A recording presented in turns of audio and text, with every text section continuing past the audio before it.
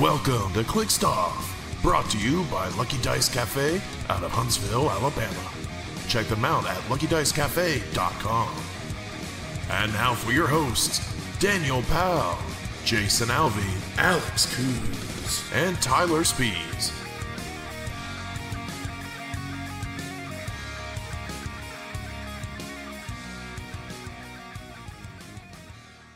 Hey everybody, welcome to Clixed Off today. This is your host Daniel Powell speaking. Just want to let everybody know that Clixed Off is brought to you by TrollandToad.com, the world's largest HeroClix retailer. Find HeroClix new and old on TrollandToad.com and use coupon code CliXedOff for 5% off your HeroClix order. Merchant and pre-order items do not apply. If you like what you're listening to here on Clixed Off today, feel free to check out some support for us on patreon.com/CliXedOff. $1 and above gets entered into our monthly giveaways. $5 and above gets entered into our Discord server for HeroClix strategy and tactics. Joining me today is not Jason nor Alex because they did not want to go to the beautiful state of Florida. So joining me today is Azarus Strife. Hey, what's going on? And the newest member of Clixed Off, and my orangey teammate, Nick Ballou. Hey, how are you guys? Good. Good. So, Nick, I love that you're in the service industry. Because going out to eat with you, you always made our waiters and waitresses feel very much appreciative. And while I feel like I always take good care of my service staff, and I'm always very polite to them, you showed me that I need to be saying more nice words to my service staff. Even though I've never said a negative service word to my service staff, I felt like I was not nearly being nice enough to my service staff during the trip. That's funny you say that. No, I think I'm overly nice to an extent sometimes, but that's just kind of how I am with everyone, to be honest. But I mean, food service is already hard enough work. It's a nightmare, as is, but it doesn't help, or it doesn't hurt, rather, to go a little extra sometimes. Yeah. Might be a little much for me, but I still kind of just end up going that route. Right. So, we've got quite a bit to talk about. We want to talk about our Florida trip. Obviously, the Championclix Open, that was our big thing to talk about today. But we also want to talk a little tiny bit about silver. And I know y'all want to talk about Kong a little bit. So let's start out with silver and the Rock Cup HeroClix for Huntingtons. How do the points work, guys? Do we know?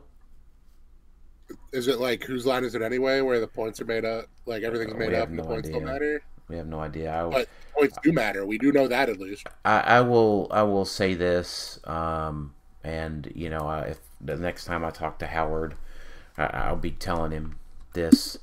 David Newmark is just blowing event coordination out of the water in the most spectacular way that I have seen in a decade of playing HeroClix. Yeah, he's making everyone else look like they're just kind of running in slow motion. Right. And I love what David's doing, and it's like when I see the Rock announcement from yesterday, I'm very excited to go to Rock Cup. I'm very excited to be there. But it's like, Howard, come on. Why are there these TBAs? And we're recording on the 31st at about 9 o'clock in the evening. The announcement came out yesterday at 9:35, and we have a schedule, but we really have no idea when we need to be there. Now, what pains me about this scheduling is that the Tracy Brock Memorial event is on Wednesday, and I would very much love to be able to play in that event. But if I have enough rock points to qualify for Sunday, I don't need to be there until Friday. Right, because that's another day off work. I mean, I guess theoretically, if we get an Airbnb or a nice hotel, I could work on Thursday from Huntsville. That would be fine. I probably could as well. So, I mean, that's not a big deal, but, it's another day away from home and stuff, and so I really wish they would have just announced with the post or within 24 hours how points would work, because like Lucas said, Lucas and I have been accumulating points since 2019. LTVH is like 60 points ahead of me, but Lucas and I have over 800 points. I don't think they deducted our points for Worlds 2022 where we got first round buys. I don't think they did it either. But even so, you take 300 off of that, and then it's down to like 500. And then even if they reset them to 300 after 2022's Worlds, which I think they mentioned, reset them to 300, like, well, I haven't used any points since 2022 Worlds because Rock Cup last year didn't require any points. Worlds didn't require any points. So, like, I should have 300. Does that qualify me for Sunday's event at Rock Cup? And, like, I don't know. Like, I'm not trying to say anything. I'm not trying to say anything negative or anything, but just like, come on, just tell us. Yeah, it's tough only getting half the information and half the story, like, when we're trying to plan these events out. Right, because we need to plan when we need to get down there, right? If it's only one day off, right, I might be able to convince, like, a couple more folks locally to come with us, right? Versus if they have to take off, Thursday, Friday, and part of Wednesday, I might be able to convince a few more folks to ride down with me if we can leave Thursday after work, if their points qualify them for things. Yeah. Agreed. But if they don't, I mean, most people are traveling in, I feel like, so. Right. I mean, where does that leave you? Potentially flying in Tuesday night if you want to play the entire week? Yeah. I mean, depending on a Clix week. It is, depending on flights on Wednesday, right? I mean, Huntsville is, obviously we can drive. I mean, well, Nick, you and I can drive. I mean, I'll pass by your house on the way down. As you're going to drive, I think. My girlfriend are going to drive down. Yeah, but it's like an 8-hour drive for you. Like 10. Yeah, it's a good chunk. Even 10, even more. So, like, Huntsville's not the easiest airport to fly into. So, like, it does require some forethought and planning. And, like, here's the thing. And I was talking to the guys about this, etc., is that David's blowing folks out of the water. I bought my flights so we bought them the end of August for an event that was the end of January. So that was August to September, September to November, November to December, December to January. That's 4 months in advance. Yep. And I knew when I needed to be down there, what events were going to be on which days. And now we're 3 months out from Rock Cup. Today's the 31st of January. We know when it is, but we don't know what days you have to be there. And I understand that have to be there is a nebulous term, but for a lot of folks that have qualified and built up rock points, you don't have to be there on Thursday, right? Like, and that makes a big deal for vacations and time away from family and stuff. It is really significant.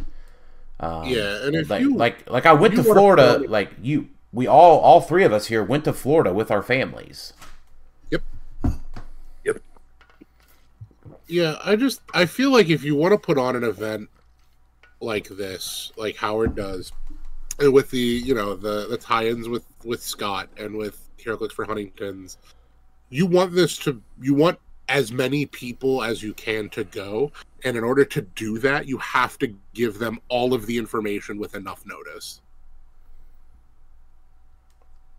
And the fact that, you know, they released the schedule, that's a good start. But now there's more information that we just don't know that needs to get squared away, preferably quickly.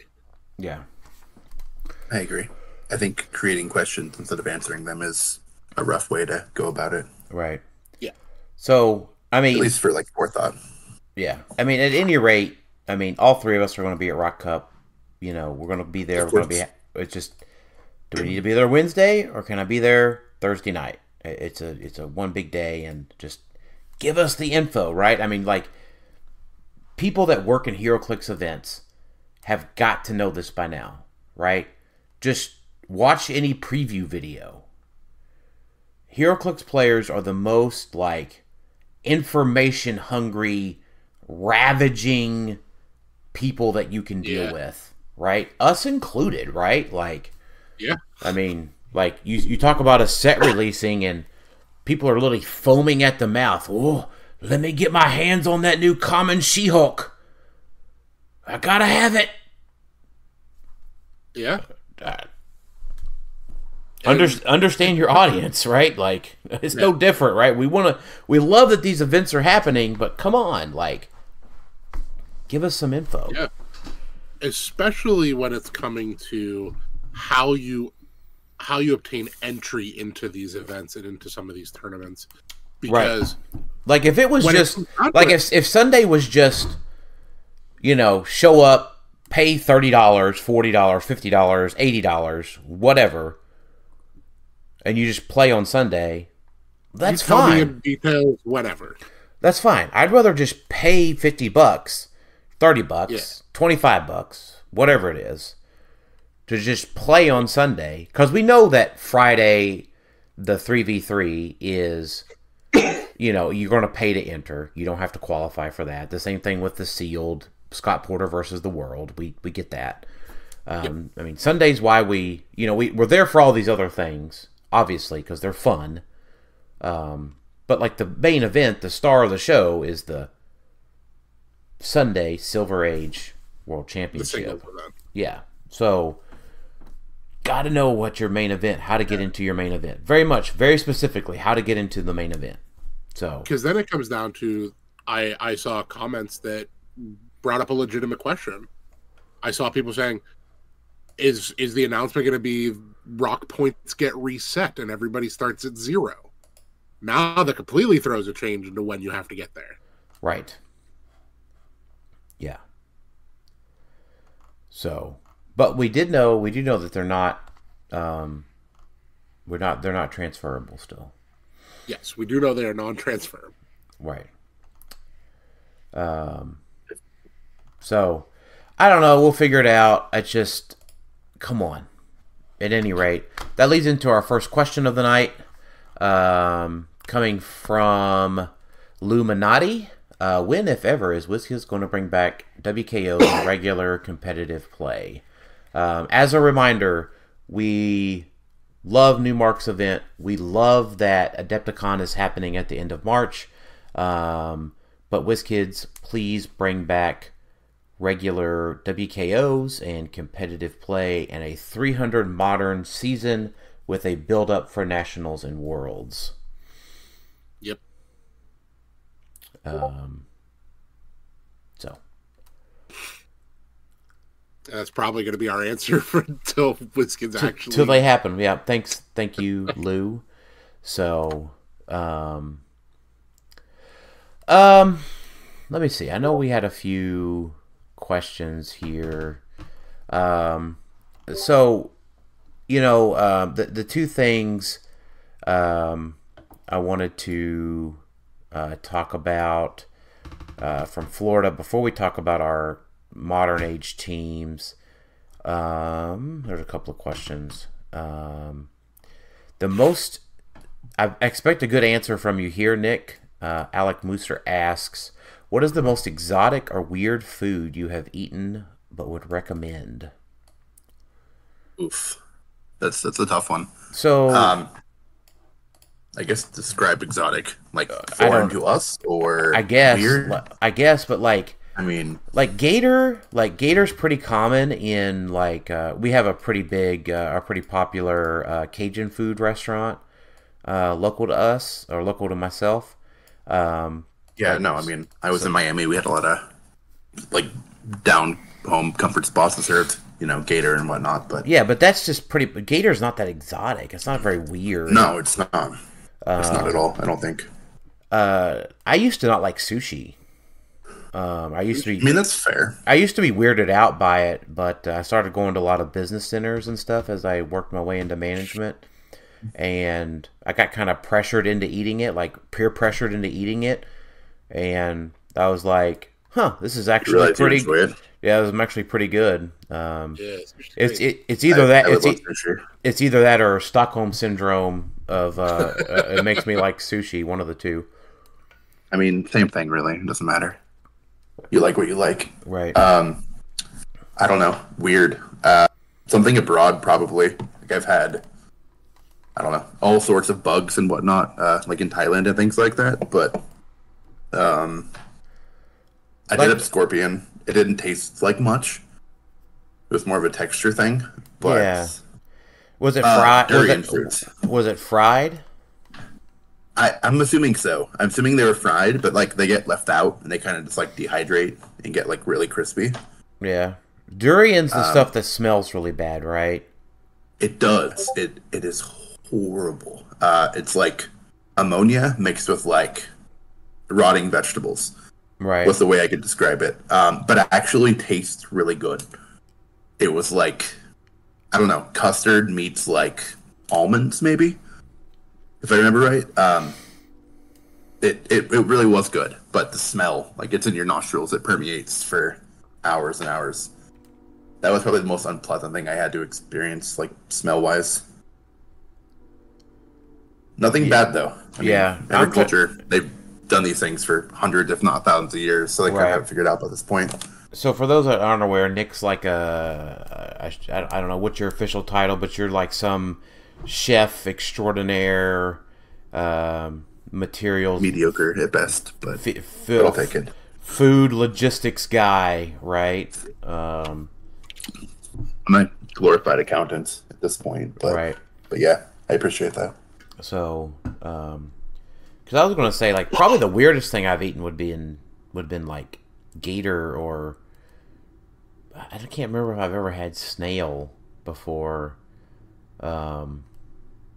But like, I wouldn't be too afraid to eat that. I mean, because it's probably fried in butter, and it's probably just fine. I mean, butter, garlic, and herbs. But I've had porcupine actually, which is nothing to write home about, but it is kind of decent actually.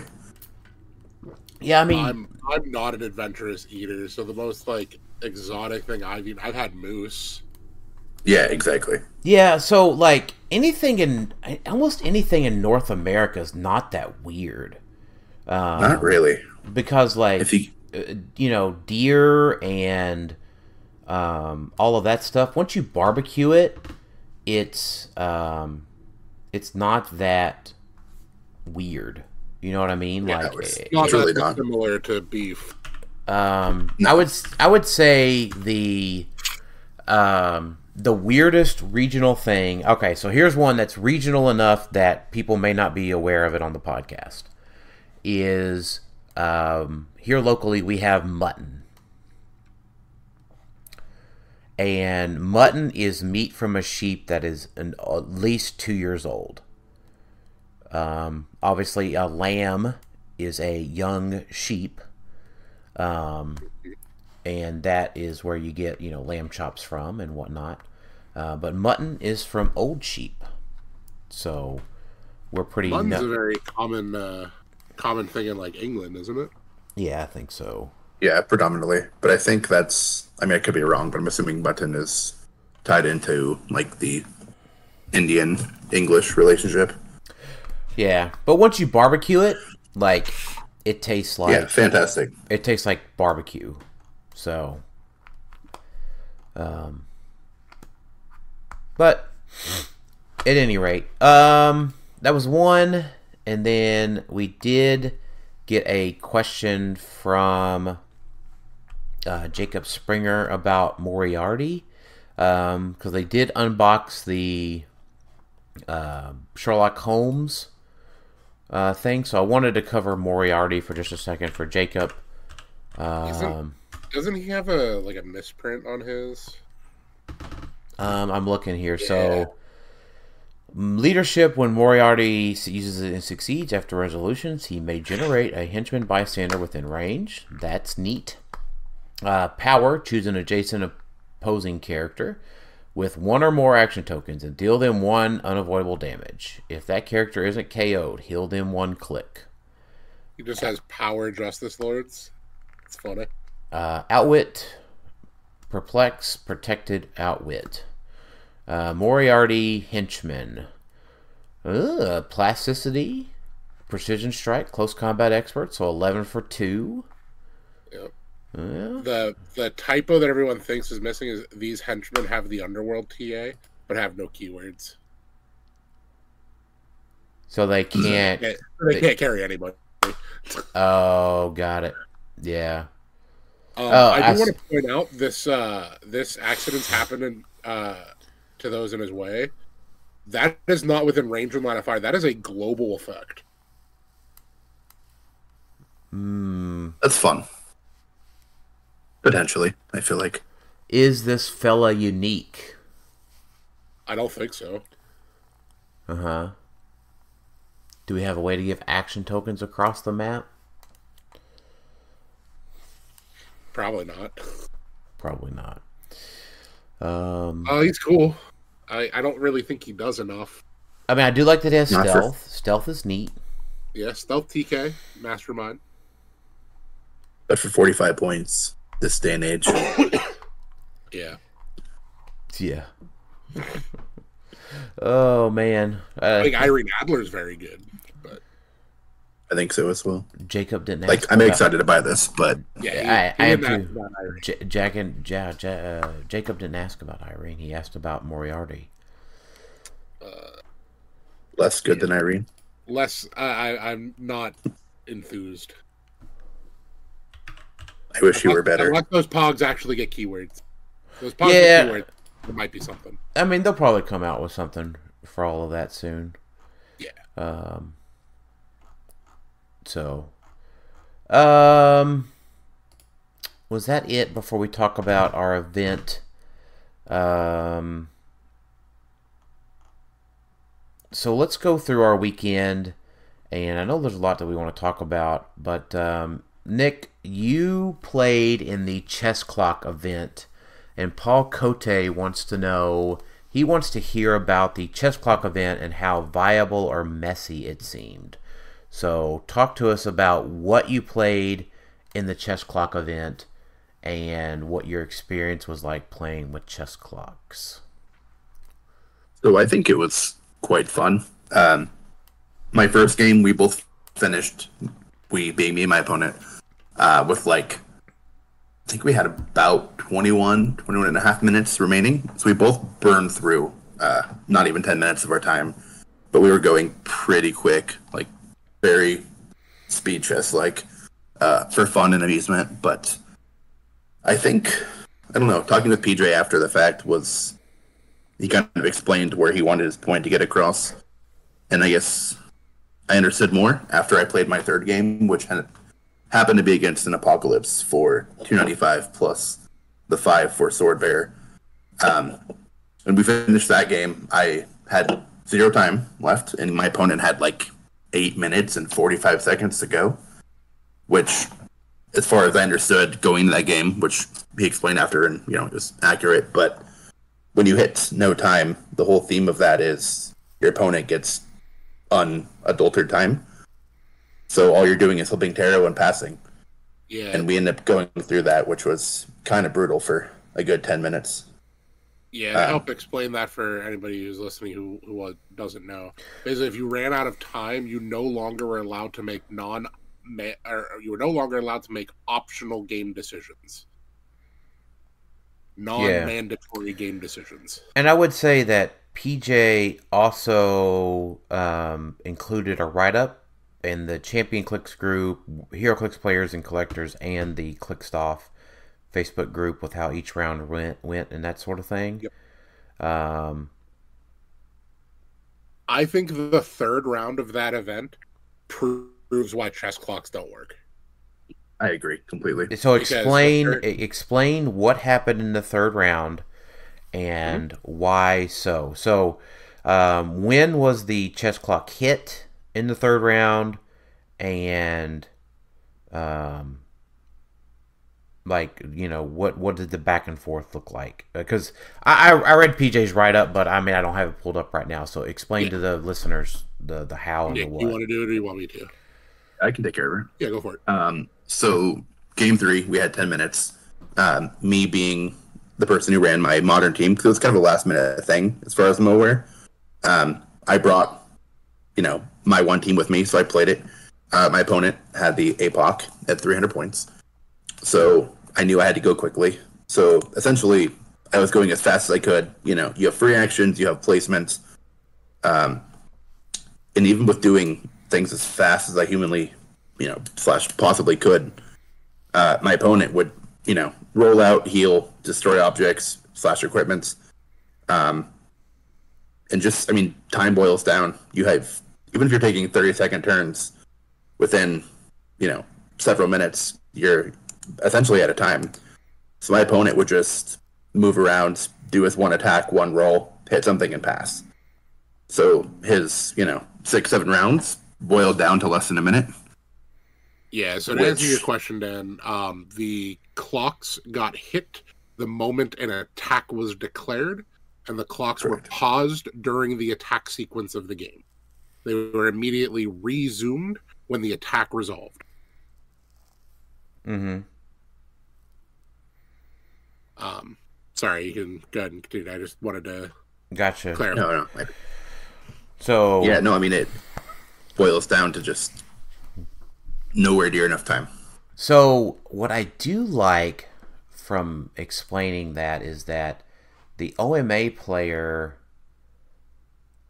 actually benefits the OMA by forcing them to move quickly, which is not a thing that the OMA player has typically been attributed with, right? We've had a lot of complaints about the OMA player, like, where are you going to phase 2 and use your one other free action? Yeah. Right? Like, what 2 powers are you picking? Are you attacking or moving or staying still? And, there's been games out there where the OMA player has just burned down minutes on the clock. But it sounds like you burned all your time trying to attack it in an even game.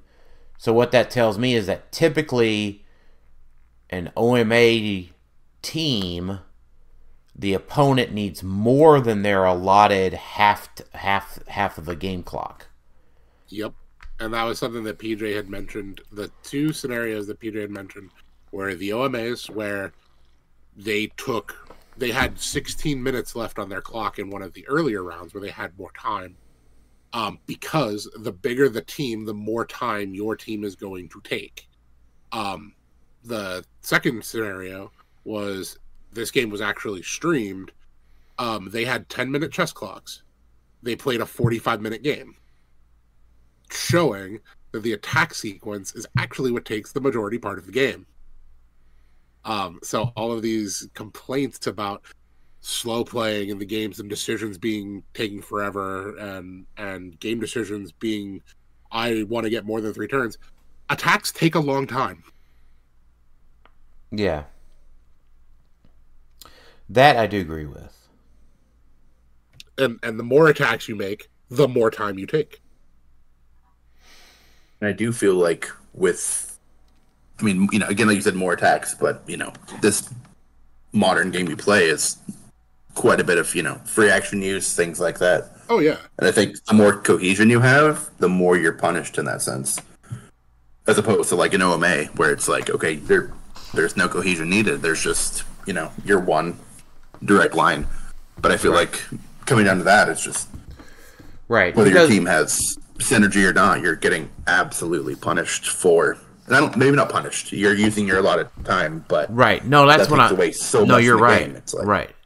No, I was lambasted a few years ago for saying OMA players should allow their opponent to attack them as much as possible and make quick decisions. Yeah, but I mean, that's never going to happen. Like, realistically, it defeats the purpose of an OMA. Right. So to an extent. Yeah. So opinion. I don't know really if PJ's point was proven or disproven with some of that stuff when it comes to the OMA, because you definitely are punished in that sense with a chess clock for having a complex team. By and far, yeah. Right? And complex teams are usually interesting because you get to explore and use a lot of the game mechanics that are published to us. Because OMAs on OMAs are really boring. I think something that PJ proved, though, in the current modern environment isn't even something he was trying to prove. And it's that the current environment of HeroClix, individual characters do too much. Mm-hmm. So it's a design problem, not a game problem. I think that is one side of the coin, yeah.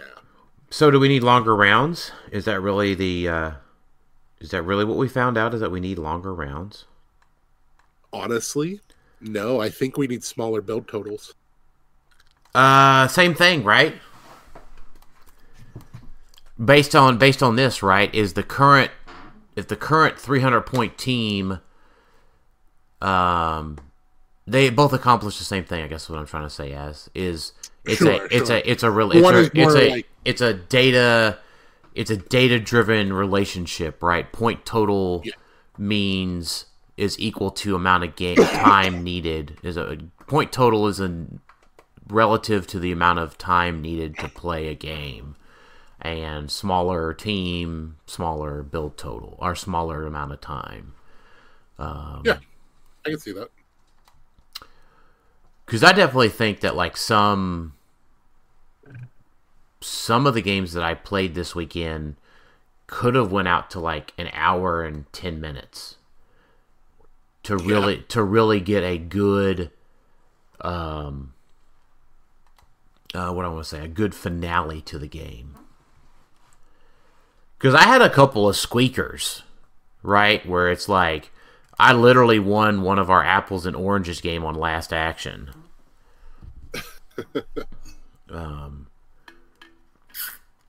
And if that was a 400-point game, right? So if that was an hour game, right, I probably would have won that game definitively, but like I squeaked it based on it being the current amount of time. And that's honestly, we'll talk about what we talked about in the first part of our episode. That it terrifies me to play 400-point silver in 45 minutes. Yep. To 55 minutes. I know there's no way for them to guarantee that all of the rounds will be closer to 55 minutes than 45 minutes, but I would like to see an hour to an hour and 10 minutes for games and 400 silver. Yeah, then if you start doing that, then it just becomes it's an organizing nightmare of events just taking forever. Well, yeah, no, I agree. Which maybe. But we're looking at just like the state of the game. But yeah, I mean, but it's a data driven opinion based on what PJ found out this weekend with chess clocks. Yep. So that to me proves that the game, the point value of the current game, the current meta versus the time of a round is disproportionate right now. It needs to change one way or the other. Yeah. I mean, it makes it a terror but we could also try to not cram the Silver Age World Championship onto a Sunday. Yeah. Have 2-day events. It's okay. Yeah, have 2-day events. It's fine. Like, whenever Howard said that Rock Cup was going to start on Wednesday, I was like, great. That means sealed on Thursday. What I thought the Rock Cup schedule was going to be was sealed on Thursday, teams on Friday, singles on Saturday, and singles top cut on Sunday. Because right now, you have to remember, like, going to Rock Cup, your Sunday, you're getting back really late or having to take off Monday, too. Yep. So, Which is a lot. For some people, that means Rock Cup could be a Tuesday to Wednesday event to fly into. If they want to do everything. Yeah, it could be a Championclix style travel for Rock Cup. Yeah. So. But to Huntsville, Alabama. Yeah. Just not anywhere near as cheap to fly into as Orlando. Right. I would imagine. I don't know if I've brought up other games that I've played in the past as far as like Flesh and Blood. But when I was at Flesh and Blood Nationals last year, so the way they do their big events is you have a day one Swiss, then you have you qualify for day 2, and then they have a third day for Top Cut. So like that's how I think those big tournaments should be. Yeah. Obviously, that's a 600-person tournament as opposed to like a 150-person tournament. Yeah. But multiple day events for your big tournaments are fine. Mm-hmm. Yeah. But let's just keep in mind, whenever we say we're terrified about 400-point silver, this is why. Uh-huh. We already have modern games where some players can't get past 2 rounds. Yeah. Because of the attack sequence length and their inability to make decisions. Yeah. So I want anyone listening who's like ever griped about how how little bit of time they've gotten in a game. I spoke it out loud to somebody before it clicked to them of think of how long it takes you to say, make this attack, target them. Target this character. Roll shape chain. Pick up dice. Roll dice. Look at numbers. Compare numbers to attack total. Compare attack total to defense total. Roll percences. Sign damage. Then you have a character like Carnage Surfer, who gets to do that all again. Think about how much time that actually takes up just performing the mechanics of the game. Yeah, I agree. And I would like to say we don't get to complain about Carnage Silver Surfer being expensive anymore. You want to know why? Correct. I'll spoil this part of it already, because everybody can go buy the Iconics Kong. That's true. Yep. So, and a rare Blackheart. All right. So, chess clocks. We need more time in rounds, more time in events, more organization in events. But I think in general, if you're not in facebook.com/Clixed or in the show notes, sorry, it's in our Facebook group. So click the show notes to join our Facebook group. If you're a Patreon member and you're not in our Facebook group, I'll be glad to copy and paste the whole discussion in there and send it to some folks in Discord if you'd like. So let's see here. We got some King Kong questions. We got some modern team questions. So we had a pretty good time at Apples and Oranges, Nick. You played some Pulp. I played some stuff that didn't die, and it only died when Orb crit hit me. Yeah, unfortunately. Did we play 5 rounds or 4? We played 5, I believe, right? Yeah, and I think it was 5. Yeah, I think I went 4-1 the whole time. Because I'd have to. Well, I can probably look in the win real quick and see. I went 2-2-1 actually. Not, Oh, that's right. That's right. Not my best day. You went 0-0 on the round that I tied, or you went 0-0 on the round that I won. I think. Yep. I played against a Black Adam with support, so that we definitely jockeyed for quite a while. I wasn't trying to, turn to lose. Right. So we played Daniel Valentine on round one. Whew, I forget Daniel what he played Arachnite and Ghost Rider. Oh yeah, that was round one. The guy, he came up to my team, Bucky's arm on Can Use Your Powers Ghost Rider and Empower, and just came in and slobber knocked Legacy APOC, and I went. I went and said I masterminded to Mephisto and deal this guy one unavoidable damage instead. And he said, "Oh, that's what you're doing." And I said, "Yes, that's correct." Yep. And then round two, we went against Cole Williams' team. I know I won that game, so I'm pretty sure you guys were 2-0 at the end of round two. We were. Golly, I forget what he played though, but I must have just been able to mastermind it off because we won. It was 260 to 240. I think you were the tiebreaker in that one for us, Nick. I think I was. I think we both started off 2 wins, I believe. Yeah. And I want to say it was I think game 3 for me. Was it round 3? We played against Emily? No, round 3 we played against Ryan and Christine, and I lost to Ryan. Oh, correct. You beat Christine. He's the one that could hit you, right?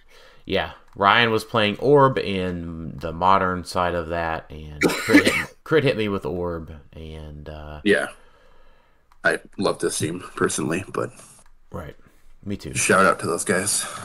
Yep, Ryan and Christine were awesome to play against. Round 4, we won.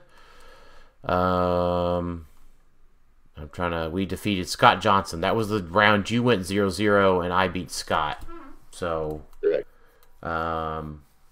Yeah, that game was pretty boring. I masterminded off stuff. It was 220 to 15. So 15 points on my team. What was 15 points? Oh, 3 Pogs. That means he killed 3 APOC Pogs. And then round 5, we went against Scott Crampton and Matt Esbrook. We lost. I was only able to score 30 points against Matt, and as Matt told Scott, he did a good job mitigating the loss.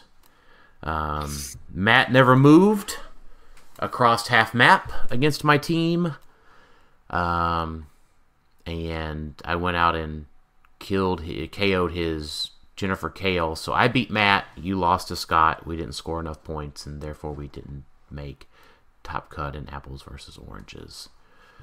Unfortunately. But how was playing 400 points of pulp?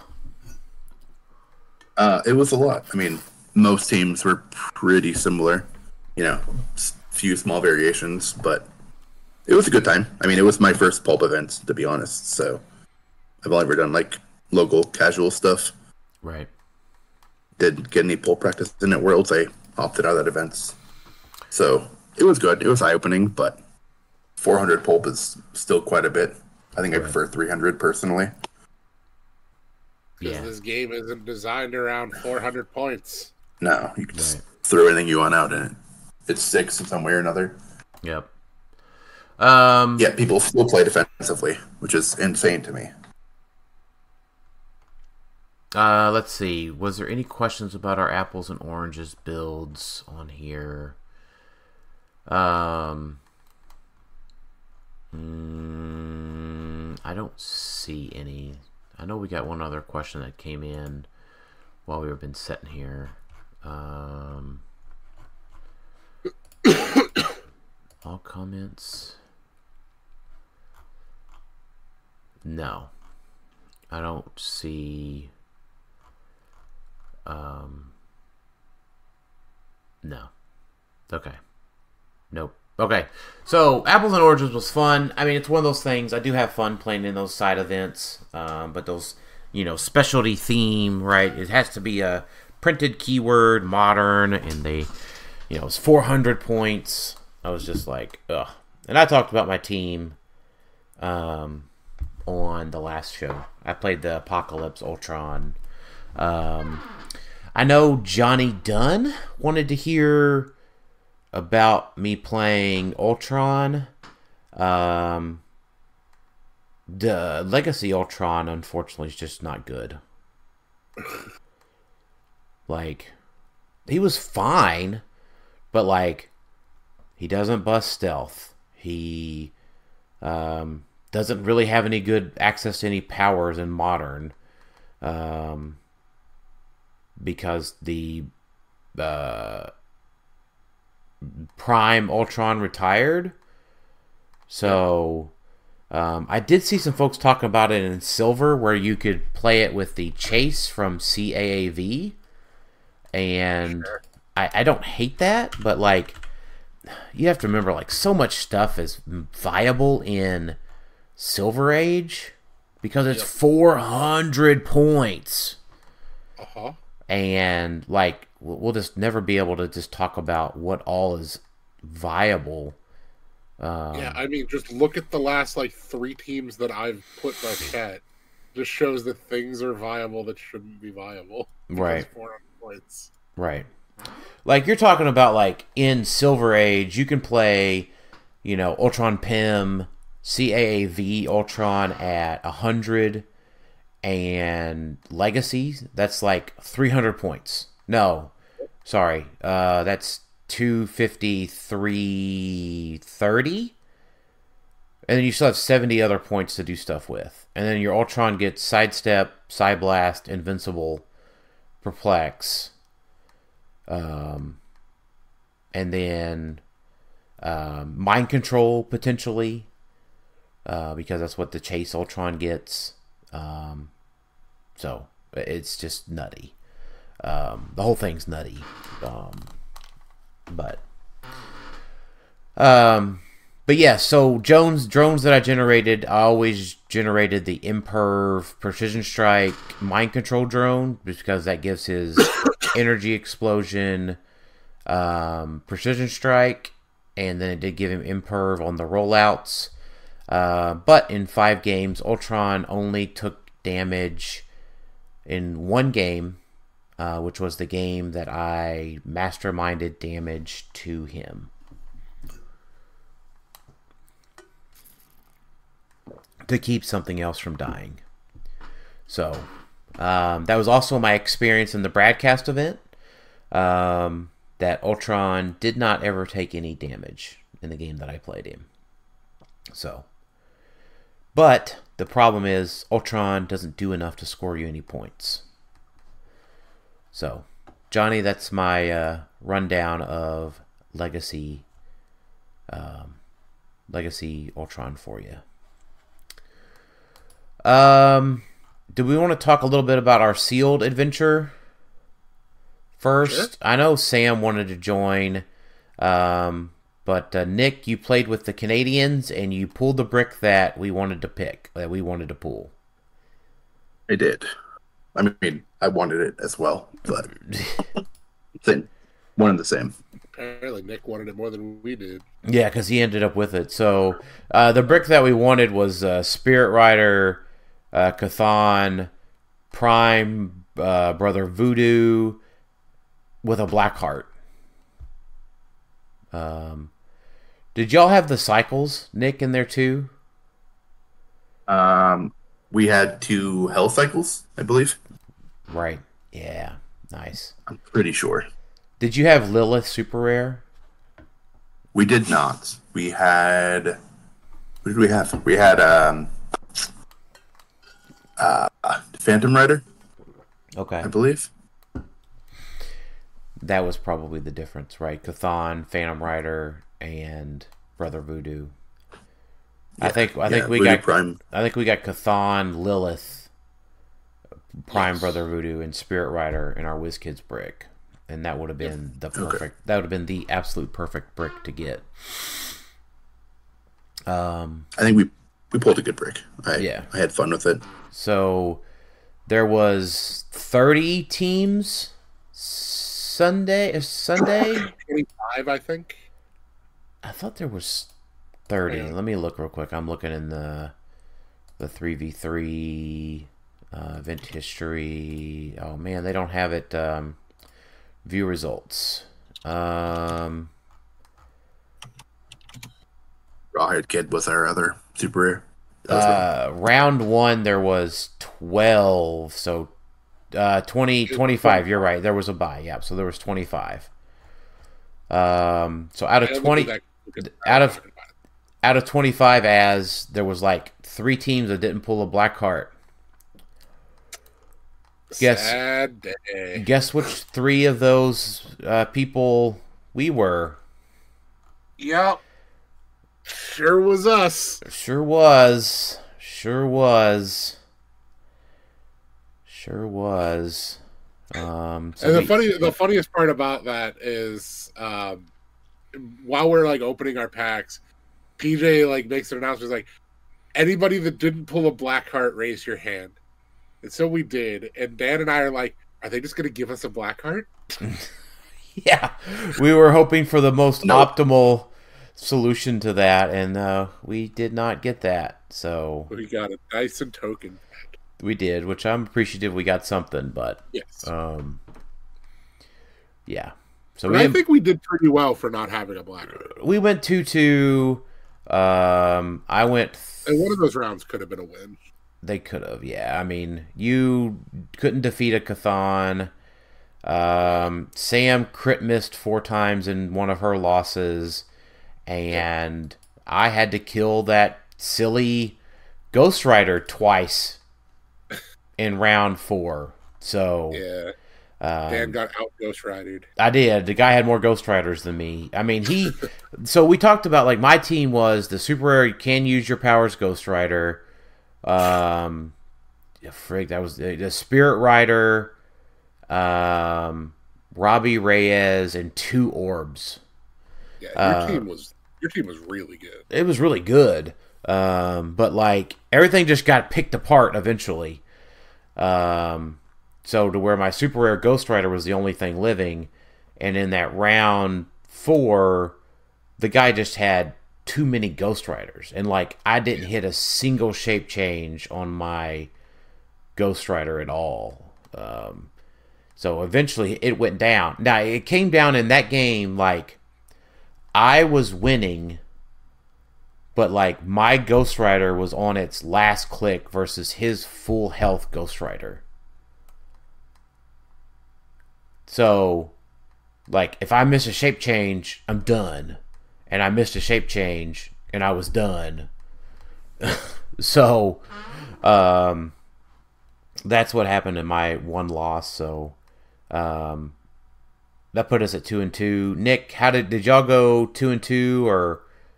We're talking sealed, correct? Sealed, yeah. Yeah, we ended up going 2-2. We had a fair bit of points, but again, there's everyone in that area had quite a bit of points. Right. And I want to say they ended up going, was it one team that was 3-1, didn't make cut? Yeah. One so we were so we were out regardless, but right. It was fun. I got to run Chthon myself. And honestly, I mean, he's strong, but I think out of my entire day, I want to say I hit 3 shape change. Most of my games went either to time or, 300 points my way. But when you're not hitting shape change with Chthon, there's not much else you can do against, 6-7 figures that are all putting in work.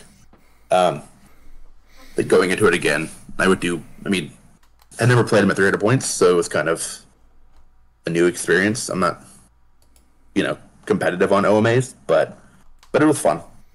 Right. I mean, the 4 points guys won. I mean, and one of their teams was a Chthon. I mean, Ed played Chthon. Yeah. Yeah.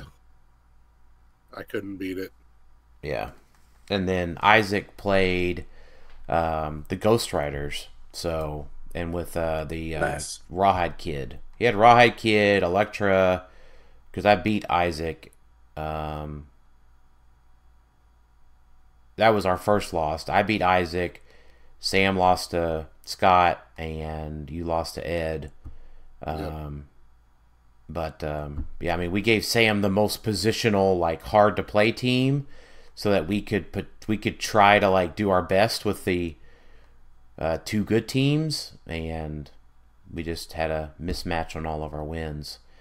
But yeah, I mean, my so team was really good too. because you played Dracula, Prime Brother Voodoo, and Zarathos, right? Yeah, full point Zarathos. Yeah. And I mean, in the game, I went 3-1 on the day, and Dracula died every game, and then the other two just cleaned it up. Right.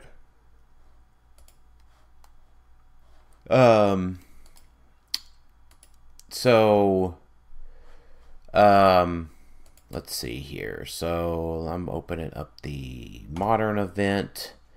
Nothing else on our sealed. No other questions.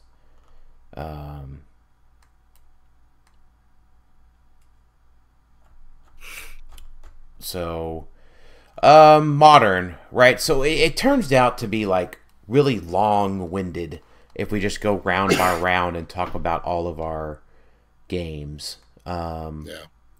So let's talk about. We can do that. I like to do that though. So let's talk about what you played.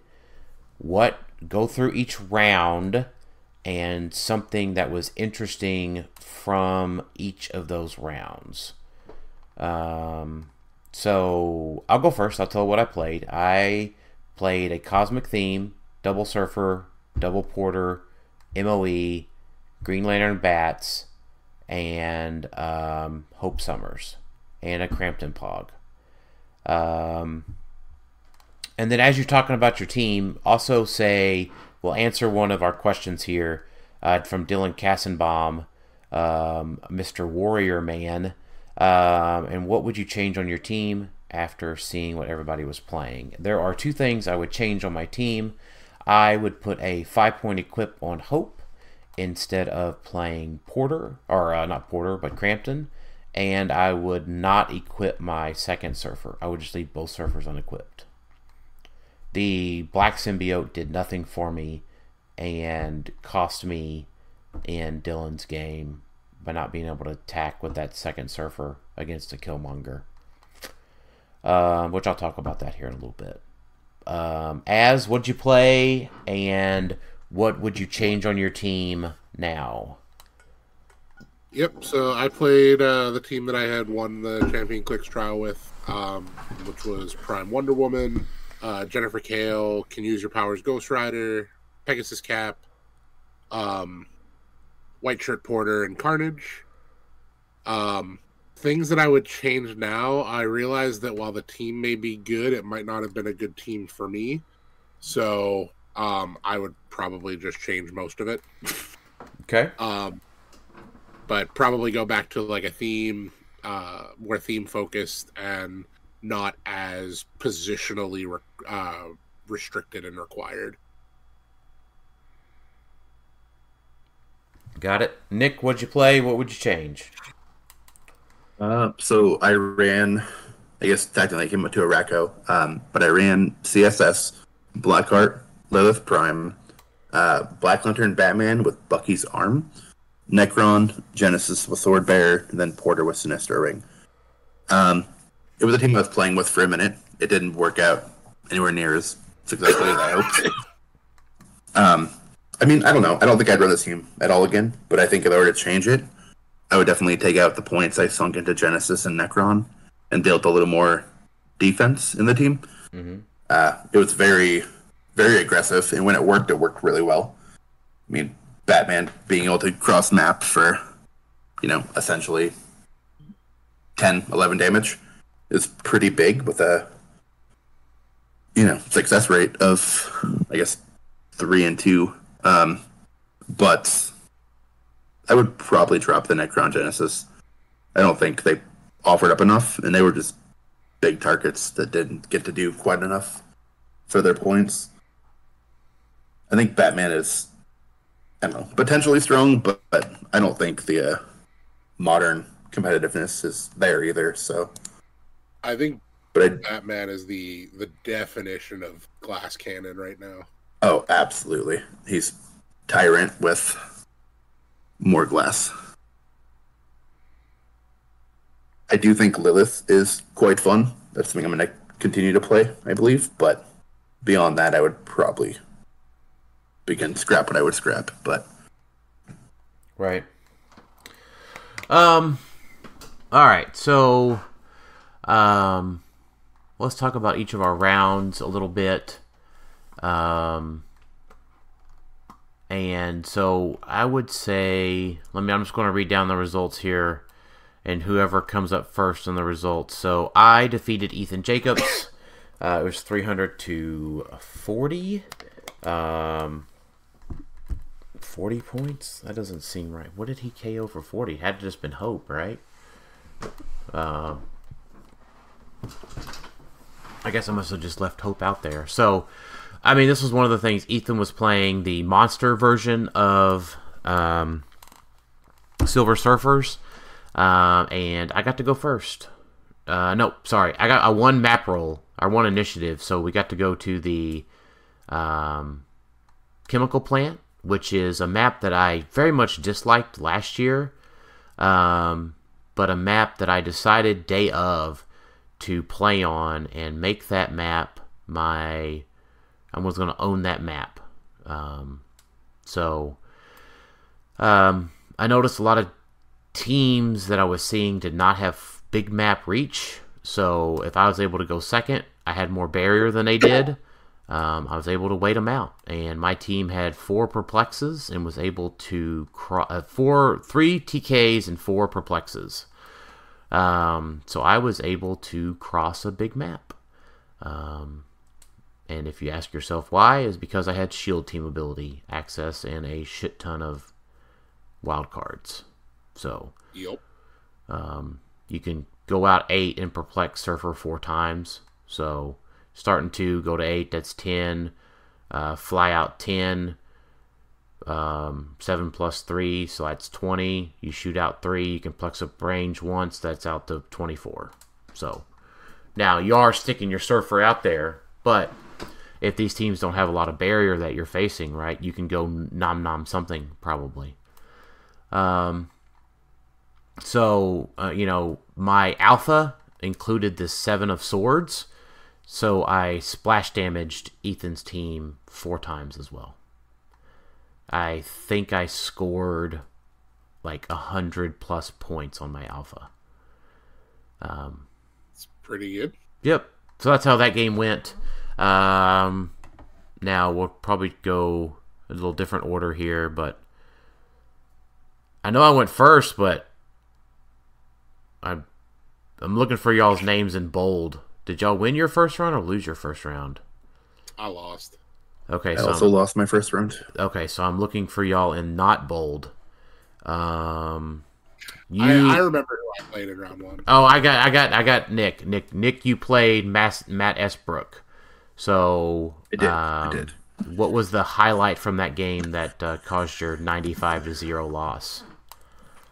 Well, there wasn't one to start. No, I joke. But I think, to be honest, I don't completely recall what he played. It was a long weekend. I didn't take notes too well on that day. Did he play camo? I think he played camo. I think he did play. Yeah, I think you're right. I want to say with that game, positioning kind of jockeyed back and forth for quite a bit. But I ended up getting the alpha off. And I want to say both of every rollout he had missed. But I think my second attack on the camo was just like completely woofed. And I went all in, followed with Lilith. Had I have missed, or not missed, both, or, either attack rather, it would have been essentially a one-turn tap on the camo. But think he was at like a 21. He had him perplexed up, and he had defense pretty high. But I think I was rolling like a 15 that turn on like a 21. Hit my first, and then missed my seconds. I want to say with 2 probs. So that was pretty unfortunate, needing a 6. And that was kind of the way my weekend went. A lot of 5, 6, 7s needed for most hits, and I missed majority of my rolls. Right. So it was kind of a all-in, halfway there. Just couldn't pull it out. Gotcha. Yeah, because 95 on your team would have been like Batman gets KO'd, Necron gets KO'd. I want to say,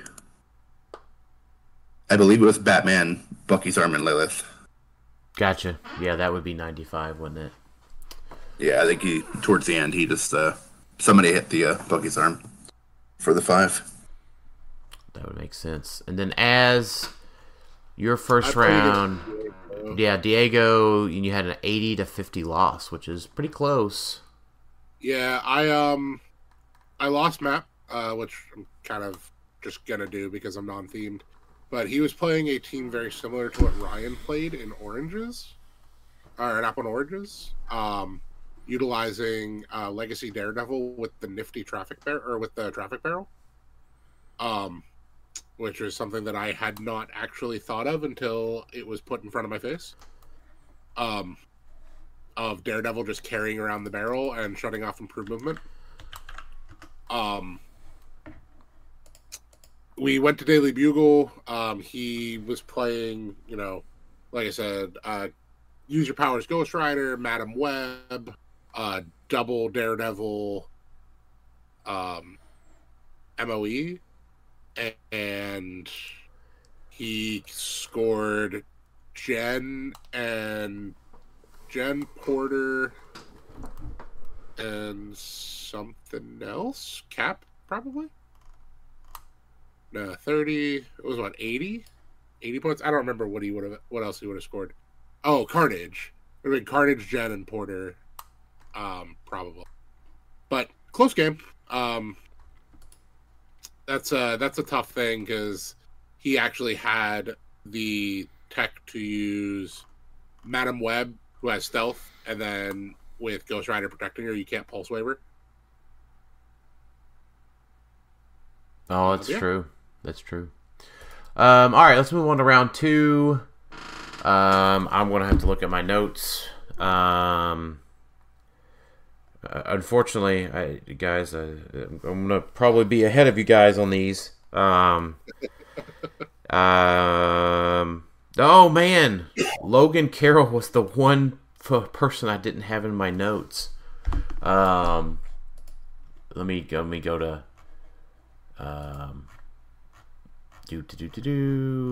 Oh my gosh! As we sat there and took all these notes, and yeah, Logan was like the one we didn't go look at. Yeah.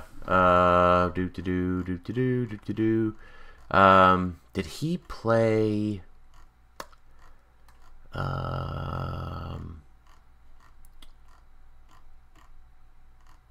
Man, Dial H for HeroClix did a really good job of covering this weekend.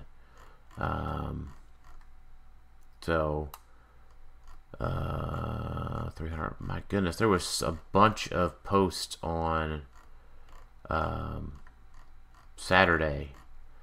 Let's see if I can find Logan Carroll real quick, because was he played camo. Logan was my camo matchup. So I beat him 110 to 50. I went out with my alpha on my surfer and missed.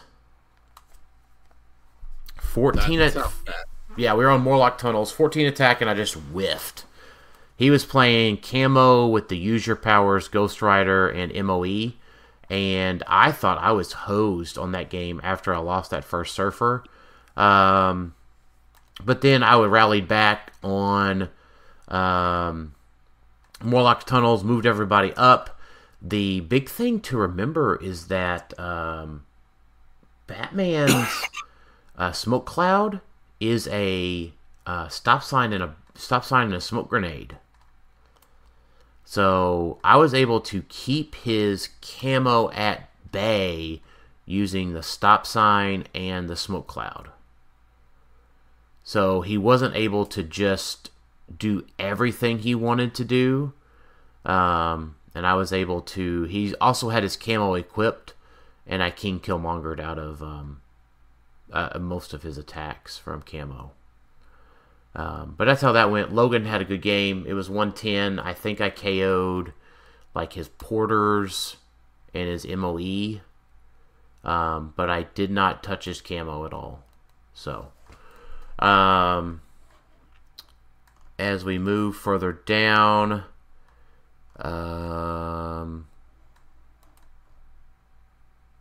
As, do you remember who you played round 2? So I think you should be... Dalton. I don't remember his last name, though. I think he was one of the Clicks in it guys. Yeah, you beat him 205 to 90. Yeah. So he was playing Capwolf, Spirit Rider, Double Porter, and something else I can't remember. But it came down to I just was able to get in, kill his... basically just have Cap and Ghost Rider go to town. And then I think I lost Carnage Surfer. Yeah, so he was playing the 19 Defend Ghost Rider. No, the Super Rare, the one that comes back. With Spider Supreme as their pilot. And I got so caught up in I know how to deal with that I just overextended to do it. So it got my Surfer killed. It was Surfer, Jen, and Carnage that died because I'm pretty sure Carnage crit missed on his retail as he always does. Right. Yeah, that was we had a little bit of a snafu with that game. It got misreported, and luckily the judge staff was able to fix it. Right. Yeah, luckily they were able to fix it. Yeah. And then, Nick, do you remember who you played round 2? I do. I had the first bye of my competitive career. Oh. So... Beat him so bad his opponent didn't even show up. And it was rough. It was a rough game. All right, well... It happens, man. It happens. Hopefully never again. But so like I think this is a good thing to bring up, and it's very important to remember at these events, is that no matter how good you prepare, how good your team is, how good your dice rolls, there's only one winner of the events. Ever. There's only one winner. So just keep that in mind, right? Like, you've got to take away from your losses, learning, right? You have to build upon the losses and the bad matchups and the bad, maybe the not so great team building and that sort of thing, right? You've got to have that be a lesson for your next event.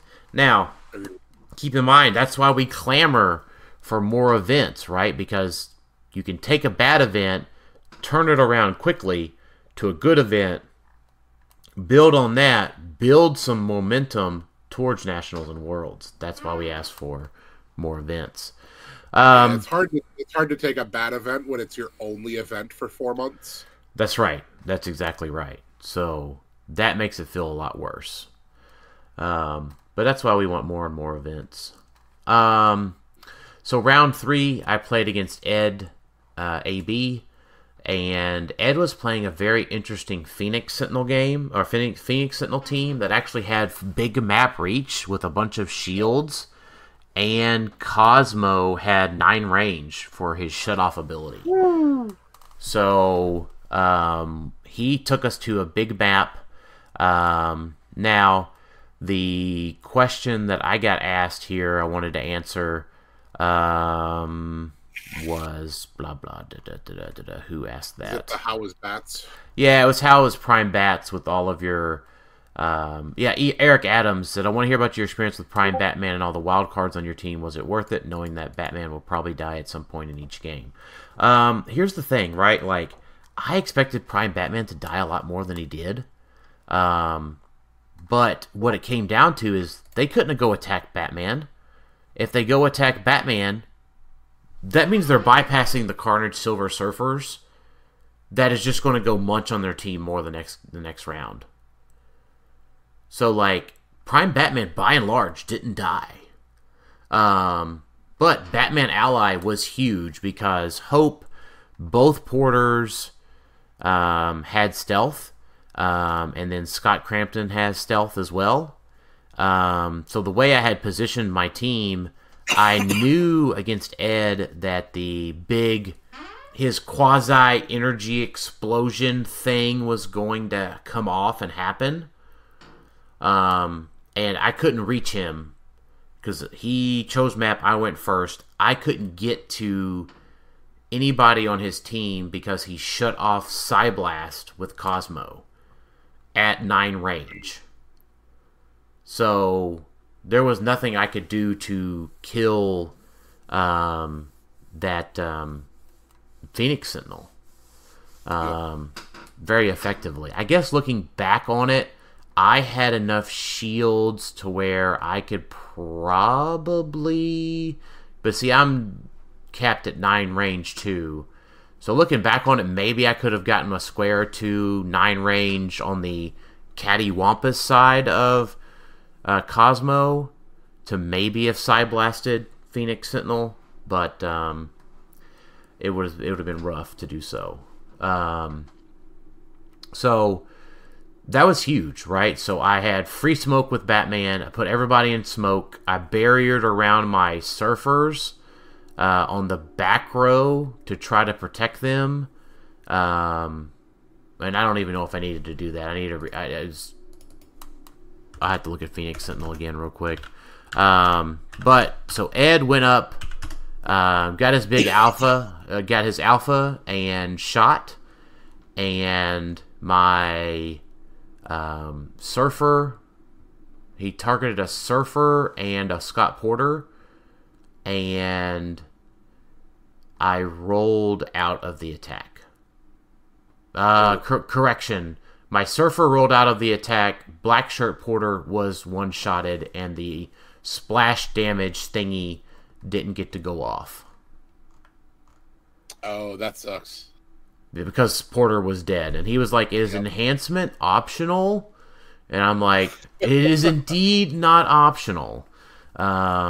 So, because it was after resolutions, within 3 squares of them. So, like, he deals 2 penetrating damage to your whole team as well.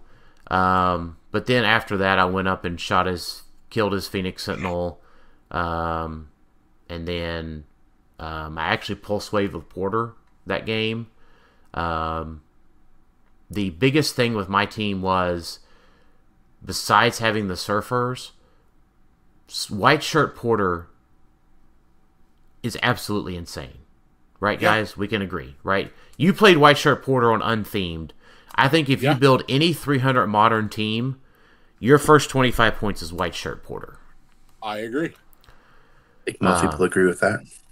And the Sinestro Porter, like... Yep. So... so what I had with my team is I was able to do... He was clumped up, and I didn't have any really good targets because of his stealth to be able to shoot and not have to deal with Mastermind MOE, the Inquisitor. So I brute moved Scott Porter out and pulse waved his entire team and knocked it off of elevation and stuff. It was fun. And then that's gross. Then Carnage Silver Surfer had targets to go attack. So that's how that went. Ed had a very well built and ingenious team though. That full map reach with shields and his wild cards, because he was also playing Hope Summers. He could really deal some damage with that team. It was really super cool. But I ended up winning that game 50. He got 50, and I got 204 points because he was also playing Scott Crampton. And then next up should be you, as you remember who you played? I played Christine Redmond. Okay, what happened in that game? So she was playing Prime Spidey. I won map Prime Spidey with like Arachnite, and Gwen Stacy, Porters, and Black Cat. I won map, and I luckily have a plan against Prime Spidey with my team, which comes down to if they let me pick map, I go to Otherworld Castle, which a lot of people might be like, well, why would you do that? There's a ton of elevated on it. There's actually a hidey hole that I can create for my team where literally the only targets they can go after are Ghost Rider if they want to go from the front, or Cap if they want to go from the back. Either way requires 11s. So she decided to not go for it. She extended Spider-Man all the way out to go kill Carnage, and then Spider-Man immediately exploded. And then I took apart Arachnite like 2 turns later. Yeah, because you had a pretty big score in that one. Like, you scored 220 points. Yeah. I don't think I gave up much, if anything. I gave up Carnage. Right. And then, Nick, you played Emily. It did. Emily played fantastically. She took me, so I guess roll-off wise, she won map. She had taken me to, I think it was Avengers Tower, if I recall. Let me check real quick. It was Avengers Tower. So she ran Double Surfer, Blackheart, Black Skull, Black Symbiote, Necron, Porter with Indigo Ring, Daredevil, Hulk with Motorcycle. Her team was super strong against mine. Her setup was, I don't know, well rehearsed, I think. Did she do the equip Necron with the symbiote? She did, and She's talking to me about that. Yeah, it's strong. It was hard to deal with, to be honest. Like, we finished our game. She had 220 off of me, and I had 100 off of her. Just was not meant to go in my favor. She had played that squad really, really well. There wasn't much I could do about it, to be honest. So, hats off to Emily for whooping on me in that game. Right. Anything really in particular that you learned from that matchup? I mean, yeah, like Az just touched on, Necron with the Black Symbiote is something I'm going to borrow for the future. It's right. Quite fun. I mean, not fun to play against, but it's... This gives him stealth, right? That's the big thing. Yep. It does. But I mean, once he heals back, you heal him, what, once? Is it once? And then he loses stealth? He doesn't have stealth on his starting click. Oh, okay, right. yeah, okay. He basically just to protect him from Surfer. Yep. I mean, him having that pretty solid reach, sidestep stealth, he can stay in the back and shoot out, and you can't touch him. Right. Unless you really, really overcommit. And it worked pretty well for her, I would say. Indigo Ring is, I think, undervalued. I know everyone's still on the Sinestro Core Ring, which I am as well, but Indigo with Porter and Surfers does work really well. Yeah, it does. So round 4, that put me at table 2. I lost to Mr. Dylan Kassenbaum playing Warriors, which was Death Metal Wonder Woman, Prime Wonder Woman, MOE Killmonger, with 2 Caps and 2 Porters.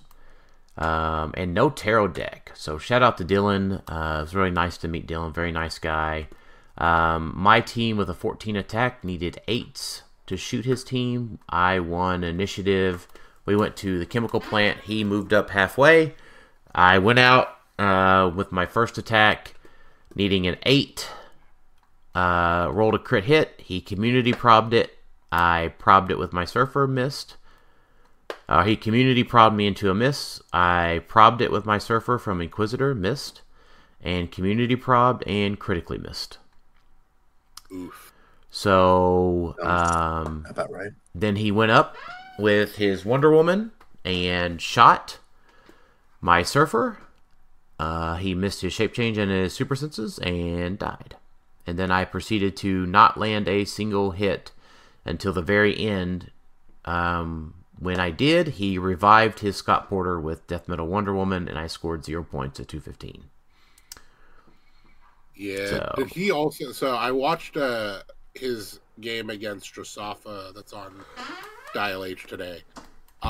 He had Chthon on Death Metal Wonder Woman. Yeah. Specifically to deal her a damage so that she would get prob. Prob and what's his nuts? Cap gives him charge. So she could use her flurry on that click. Yeah, and he had like a shit ton of leadership, so like, yep, he didn't need her leadership for any reason. Yeah. So I just thought that was kind of cool. Yeah, he charge flurried me. Yeah, that happened. Yeah, it was that happened. It was a very good team of Dylans. So, and so like much we talked about it at one point. We did, and I think it's the defend team to play. I am not typically so convinced of something so thoroughly, but it needs 22s from range, up close, right? Like, its one weakness is probably camo, but camo's only attacking you once compared to Surfer's attacking you twice. And with the defend, camo can get up to a 15, but it's still a 7 because they're 21s. Because he didn't play a tarot deck, right? Like, there's cards with defend and perplex and, ESD and these tons of great cards for a defend team. He just didn't play a deck. Dylan may have been able to win the tournament if he had played a tarot deck. I'm not 100% convinced of that because he made top 8, so obviously somebody cracked the shell at some point. Yeah, very good team of Dylans. And, I would have, if I could have rolled an 8, right, I probably would have had a better chance, so maybe somebody just finally rolled. Rolled the 8. I know he said in his one interview that up to a certain point, nobody had pulled the star on him. Yeah, star was my last card against him. So star is probably a big deal there. Yeah, star was my last card on my deck too. So maybe it would have done better if I'd have rolled a star. I guess it would have, right? If I had the star on my alpha, I would have crit hit him. Crit hit him. Yeah.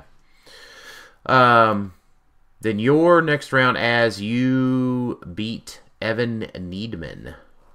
Yeah, he was playing. Let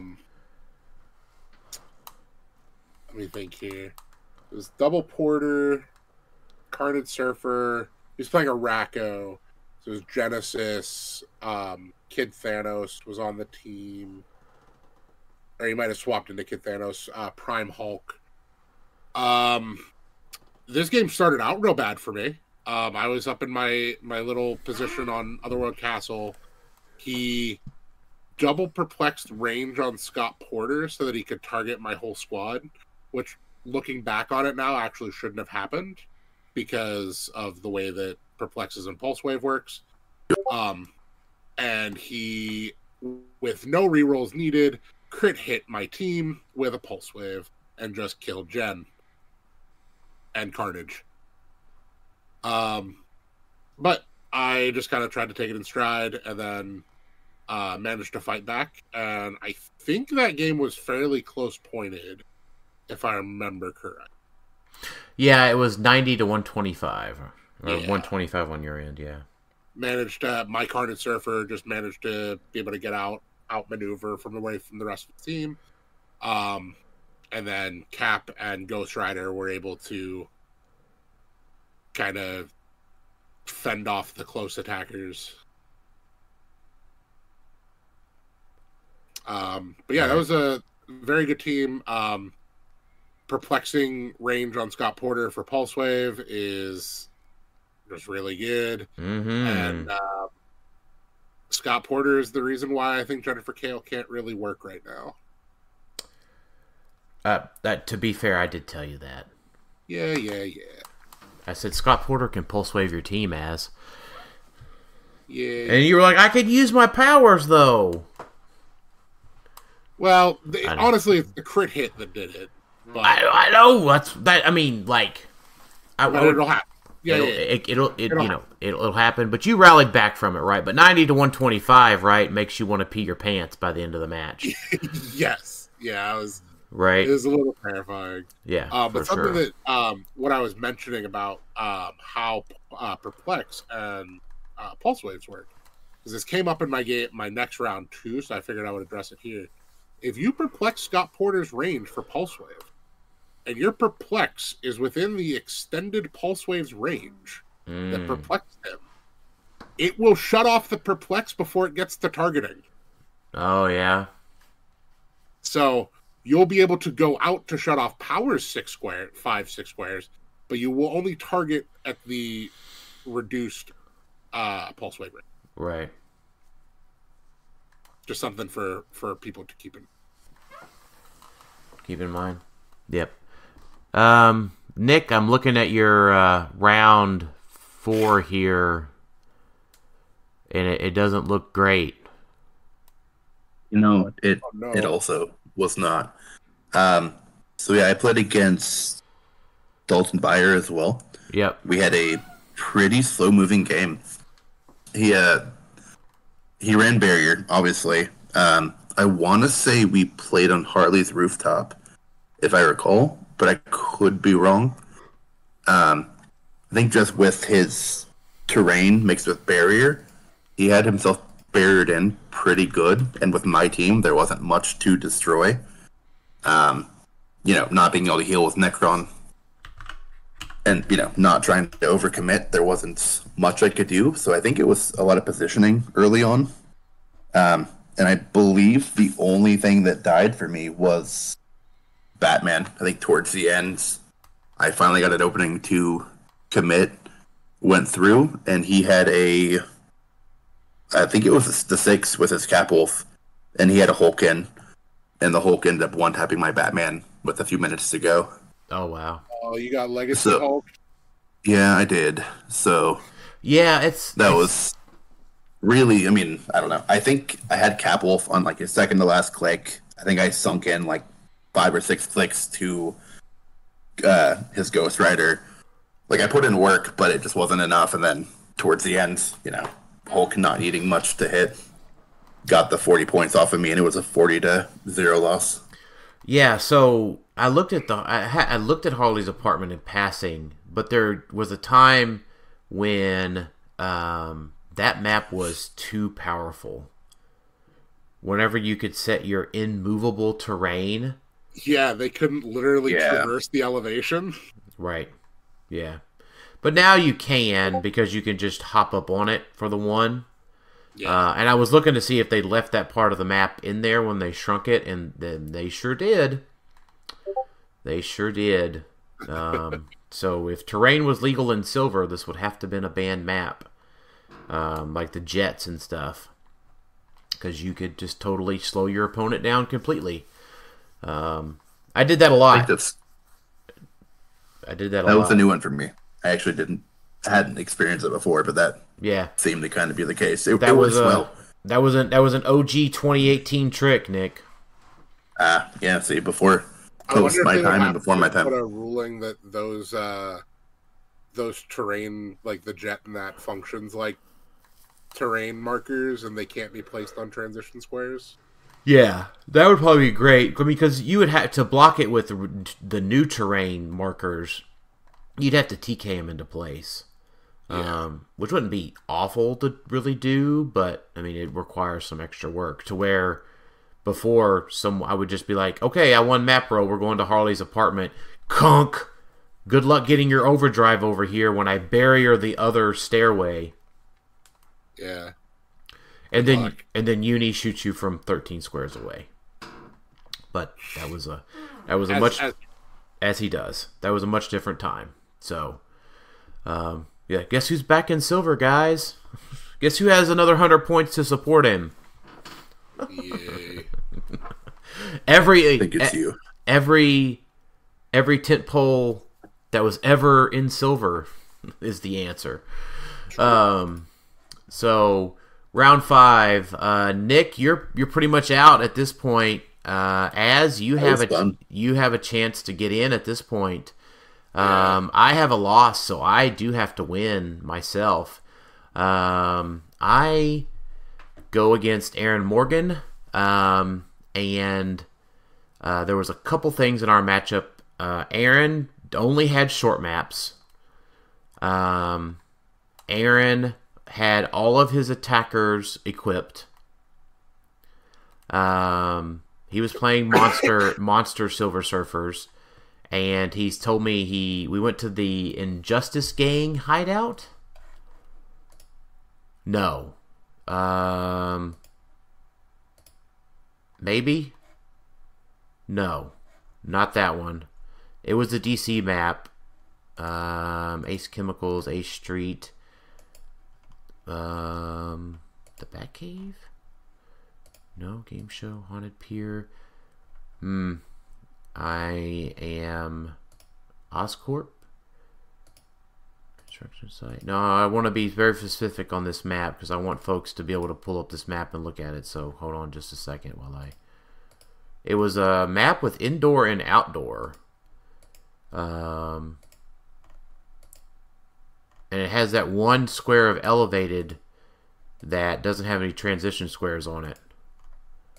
Oh, Oscorp Warehouse? Well, Oscorp Warehouse, yes. Yes. That, he put me on that map to go first, and he played a Colossal. So, that map, if you turn it the other way, the Colossal has to be outside. And I put him on the side where the elevated was on his starting area, which, I'll be honest, I didn't even know it was there. Like, it's just poorly marked on the paper map. And my surfer just flew up there and just started shooting things. Good thing I had improved targeting elevated. Because I tried to do something and he was like, "You're on elevated." I'm like, "The fuck? Like, what?" I was legitimately surprised. I was like, "Sorry, dude, like, is that hello?" And I went and had called over Barnstable, and I was like, is this right? And he's like, "Yeah, it's just elevated with no transition squares." And I'm like, "Well, that's fucking bad." If you could just you could abuse that. Now, are you likely to be able to abuse it? No, but you could. But, unfortunately, Aaron didn't have much barrier, much defense on his monster surfers, and my Carnage Silver Surfers crossed a small map and kind of munched on his team. But Aaron and everybody else that's listening, pack a big map and don't equip your surfers. He had no way to separate my surfers other than his porter, but I had more barrier than he did, so King Killmonger with community rerolls rules the day. Yeah, that's pretty good. Yeah. So that was round 5. It was 300-0. And then as you were sitting right next to me and cost me my chance at the finals. Yeah, man. I actually I wish our rounds had been reversed because I would have loved to play against Aaron because, double surfer teams is what my team is made to fight, but never played against one.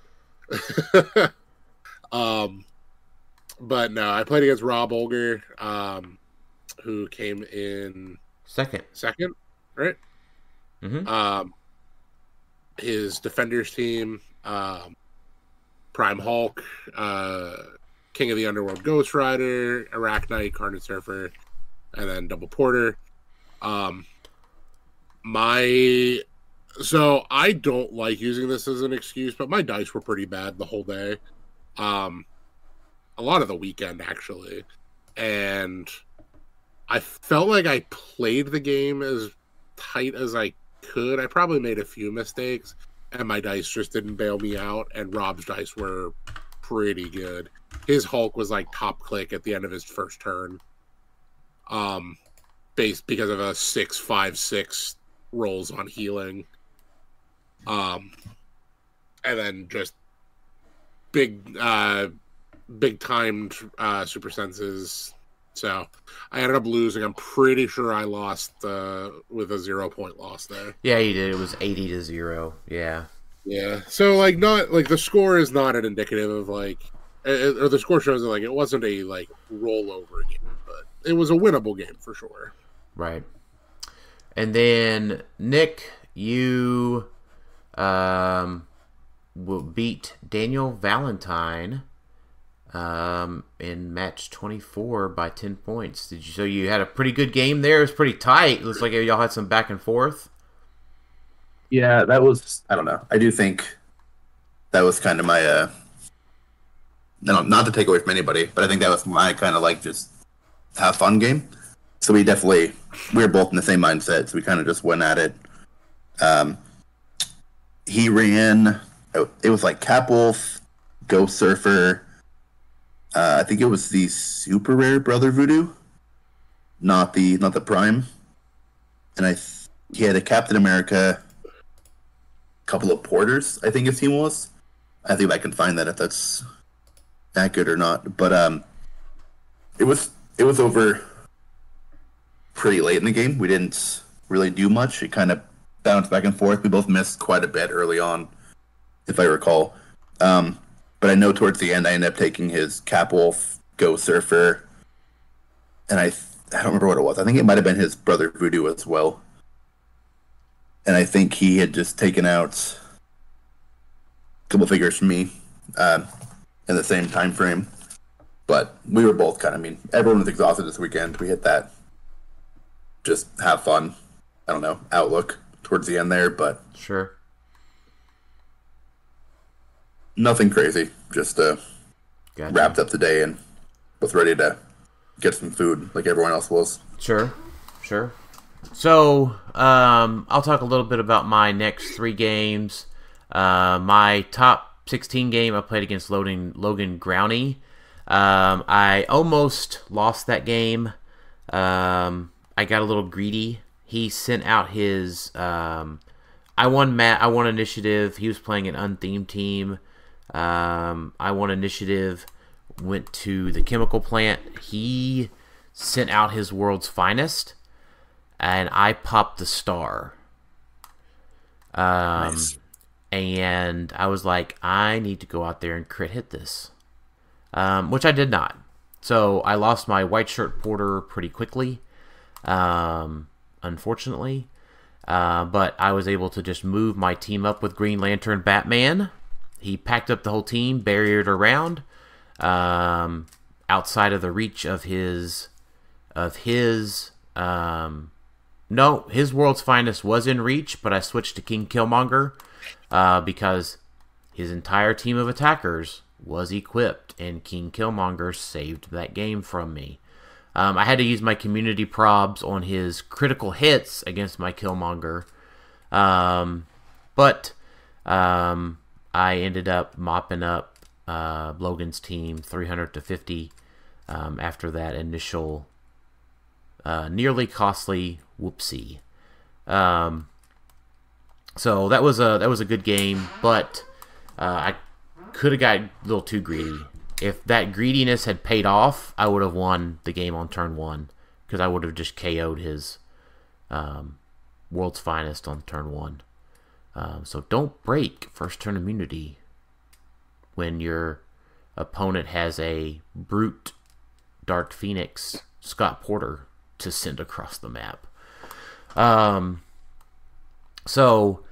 Top 8, I beat Cole Williams in a very tight match. He was playing the Araco Surfers, and he, same thing, I won initiative, went to the chemical plant. He moved up, barriered with his Sinestro Scott. I brute moved my Sinestro Scott out, pulled out the fire hydrant, blasted down 2 of his barriers, and pulse waved his entire team for 2, disabling his surfers, and because it knocks them off of the move and attack thing, the double attack Clix, and healed my surfers because I killed his stop sign with a symbiote Scott Porter, which is just absolutely nuts. But that ended up being 85 to 100, actually very close. His surfers were able to rally back a little bit. He had some rollouts, but I ended up, I think, KOing his surfer, his Mephisto one time, and maybe something else small on the team. But then top 4, I played against Rob, Ogre, and this one was a close match. I was ahead until the very end of the game, and Rob basically won the game on last action. This last action scored him 65 points, but my surfers, same thing. I won. We were on the chemical plant. I think I played all 3 of those games on the chemical plant. Shout out Nathan Funemeyer for showing me the ropes of that map last year. But Rob, I went up alpha'd his team. Unfortunately, he had as the spider super senses everywhere, basically. He had Arachnite, everybody was copying Spider-Man TA that had senses. It was you can use Ghost Rider. So it was a close game. And Rob slowly moved up, and I burned through all of my good tarot cards immediately. So my alpha was not aided by a good tarot card either. I think it was actually aided by a bad tarot card. Yeah, you had the 7 of Pentacles. Yes, that's what it was. Yeah, my alpha had that card. Yep, you got it. So it was a good game with Rob. Rob was a very great guy. And congrats to Alex Mater for winning the modern portion of the championship, and congratulations to Isaac for winning the overall championship. So I know it was a little long-winded there. We do have some questions to answer, and we do need to talk about King Kong still. So Luminati says, the biggest surprise of CCO, the return of Arachnite or the continued dominance of Prime Spidey? Arachnite is not a surprise.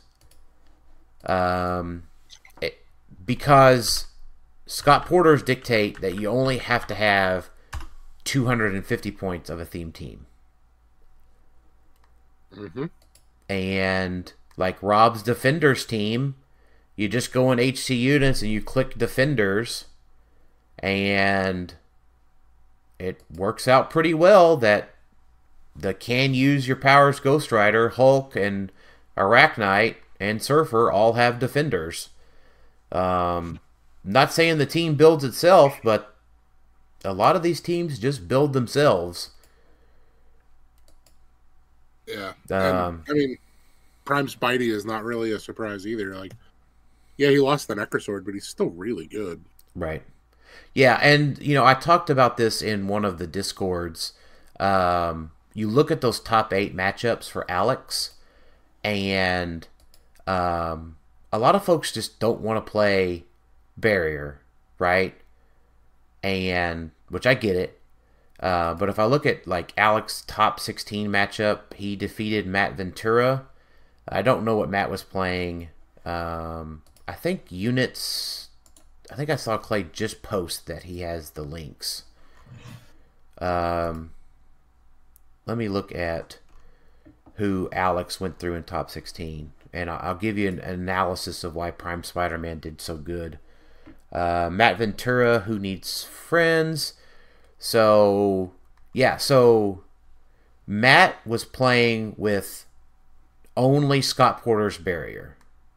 Yeah. And no MOE. So, guess what Spider-Man does to that team? Mm-hmm. He just goes and fucks and attacks it. Mm-hmm. Just brrr.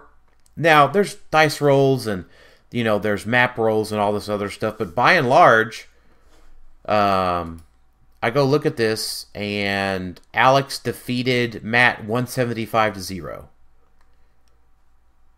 So, there's no defense on that team, right? You have to want to be able to play a hard barrier team to be able to defeat Prime Spider-Man. Or MOE. Or actually both, right? I'm saying kind of my team was built for that. Now I know Nick, or as your team was too, with the high defense values in KO. But then Alex beat Josapha. Yeah, I watched that game. Now, you can tell me, but I mean, Josapha had a really good detective theme team here. Very, very well put together. Yes. It was a lot of fun.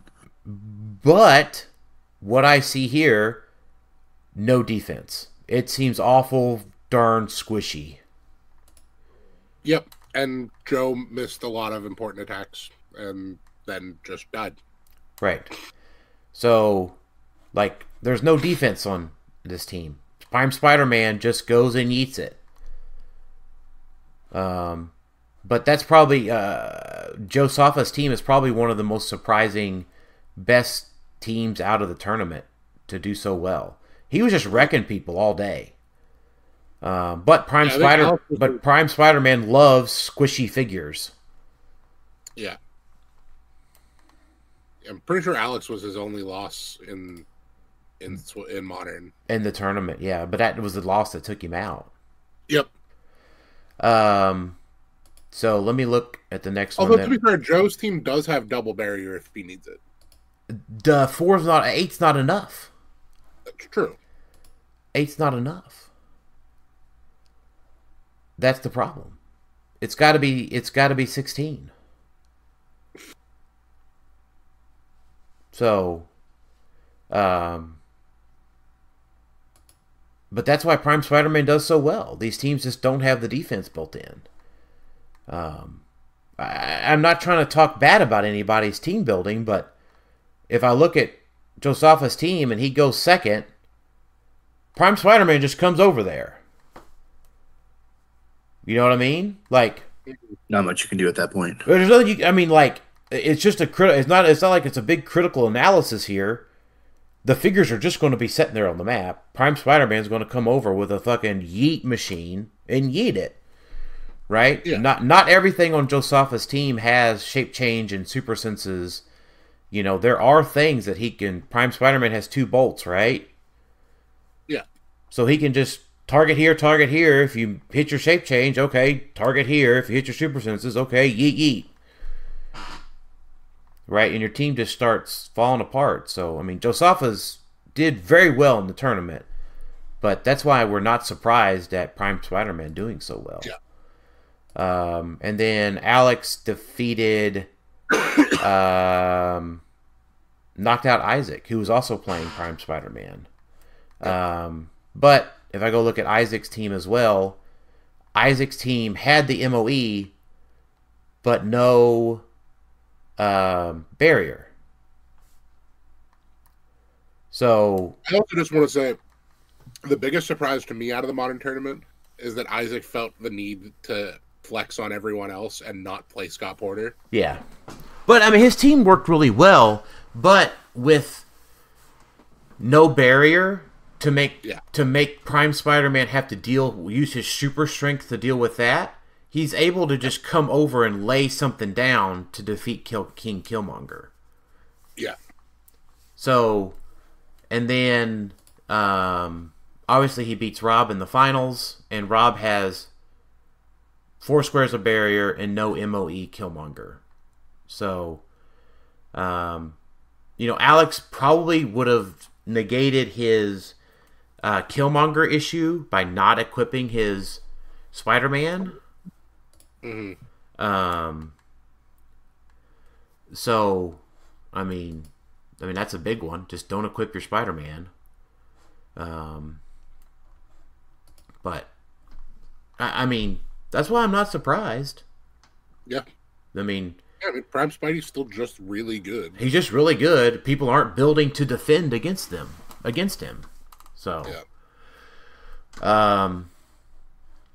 But Illuminati, that's to answer your question there. And then, so I'm just working down the list. We'll talk Kong here in a second. And Jacob Springer, did y'all have any other teams you wanted to highlight out of the top cut? I mean, Josapha's team's got to be it for me. One. Yeah. Yeah. I think that was my favorite as well. Seeing Shaggy played was quite fun. Right. Yeah, I mean, Clark Grantham wants us to talk about Miss Marvel here next, and he made top 16. But like, for the most part, Clark's playing Prime Spider-Man, Captain America, Scott Porter. So like all the really good pieces with Miss Marvel sprinkled in. So why do we think that Miss Marvel is not doing as well as she should?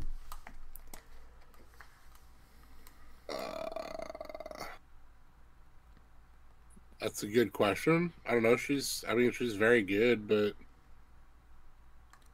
she just dies to a Carnage Surfer.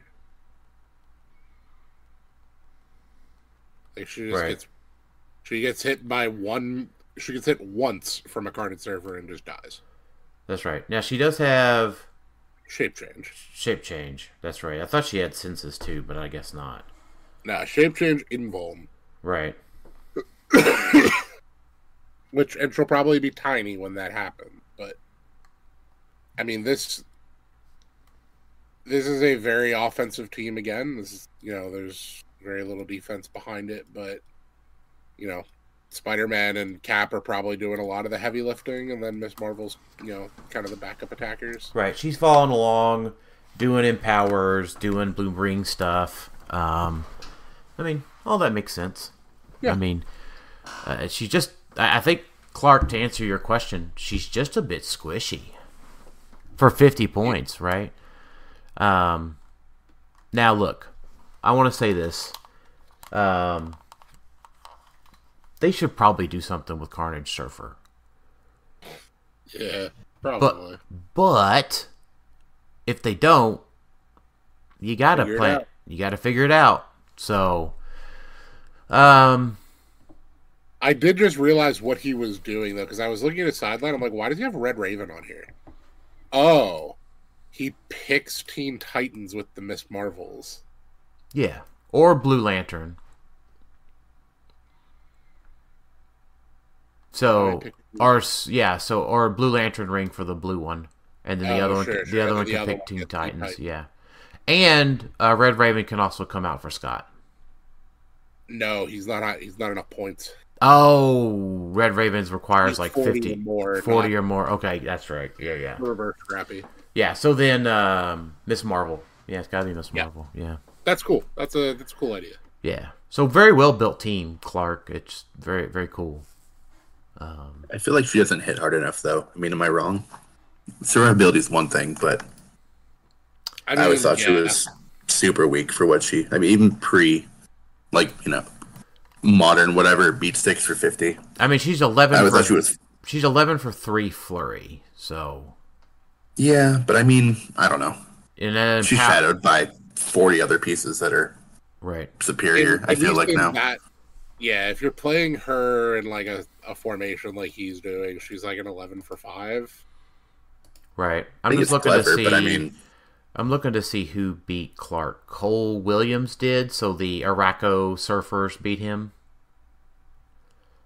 The Surfers beat him. That doesn't surprise me. Right. Yeah, it was 300 to 105. So Clark got in some hits, but it looks like to me Cole just went in there and did what surfers do. Yep. I mean, we've got to have a watch list. And keep in mind, this is really like the first major modern event post-Worlds. Yep. Yes. It has been there might have been some smaller ones out there, so forgive me if somebody else has been playing a smaller event out there that we've forgotten to talk about. But but by and large, this has been the only modern event post Worlds. Yeah. So, yeah, I mean, And since Worlds, it's been the prime Spidey Carnage Surfer show. yeah. I do feel like there's a good bit out there. People are still kind of figuring out what works post rotation. I mean, I expected to see more Pegasus caps, but I feel like there will be more come Rock and Worlds maybe. But Yeah. there's so much out there. Yeah, I'm looking at since the 2023 World Championship, there has only been the Rock Online win a map. Shameless plug right there. I mean, I did win that one, but it was a 6-person event. Australian Nationals, but that was one with Surfer and X-Men surfers. So yeah, I mean, it is what it is, guys. We got to plan to deal with it. So Eric, I did want to add on Prime Bats that like he's just good. I mean, like, cheapest Green Lantern TA you can get. Yeah. Barrier, Outwit. I mean, Hope copied most of her powers from him or the Porter. So that was Perplex, Sidestep, or Barrier, Outwit. And then my whole team loved having Sidestep Green Lantern to get into position, especially on the square maps. So Giordano asks, is there too big a disparity between theme and non-theme due to Scots? Yes. Yeah, I could agree with that. Yeah. Being the person that played non-theme. Yeah, was there even a non-theme team in top 16 out of 67 players? I'm looking real quick. It's loading up. I think maybe Isaac was non-theme. Isaac, yeah, he was on theme, and I know Logan was. Yeah, I'm looking here. Theme. Yeah, there's Logan. At 2 out of 16. Yep. That tells you the gap. And one of those is Isaac. Right. Who could play like Uno. But I look at his team and it's like almost themed. It's very close. Yeah. So like yeah. He just took what was good from one theme team and what was good from the other, which is fine. How do I get these together? Yeah, but he almost played like, he almost played the Defenders version. He almost played an Avengers version. But, it could have been one of those things. Isaac also could have just played it to make a point. Yep. Keep looking through stuff here. Did that. Peter, you always ask some really good questions. This is, what is the longest time you have gone with acquiring a figure but not putting the figure on the board? 10 years? How long have y'all been playing HeroClix? I started in Secret Wars Battle World. Yeah, so 2018. I guess, Peter, the answer to that question is there's probably a lot of figures that I've bought and collected over the years that I've never played with, ever. Now, if you mean by gone out acquires, like I specifically went and looked for this particular figure and never got to play, Captain America and the Avengers. Yeah, when I got Arno Stark and still have never played him on a map. Yeah. There's time for that, though. Yeah, he's legal in silver now. Yeah, Yep. I know. I have like 3 Arno Stark teams built. Right. But yeah, Peter, I'm going to say 10 years. Probably because I went out and acquired the lanterns, the entities, and I never played... I don't think my Butcher ever got played. So, At this point, is it a better idea that I need to further streamline my collection? I don't know. I'm a collector, so I've got a quarter of my house, pretty much. I don't know, probably less than that. Probably like 20% or less of my floor space dedicated to HeroClix. So no help there. That's a good bet.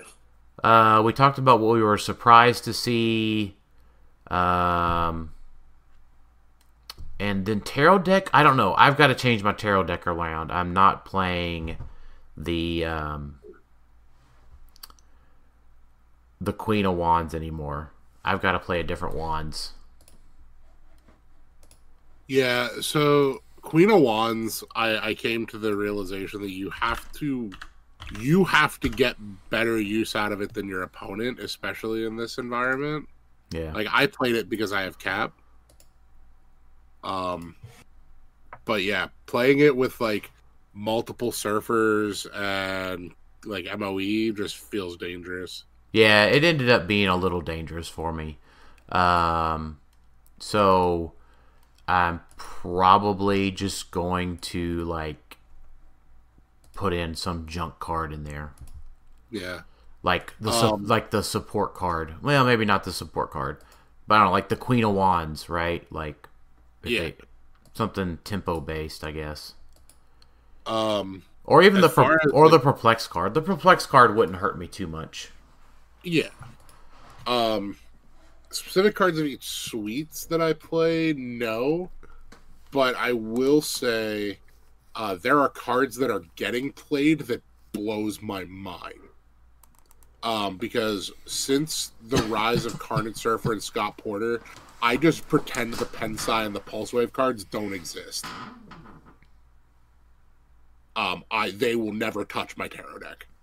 The Pensai card's great. No. I have not played that card since Porter came out.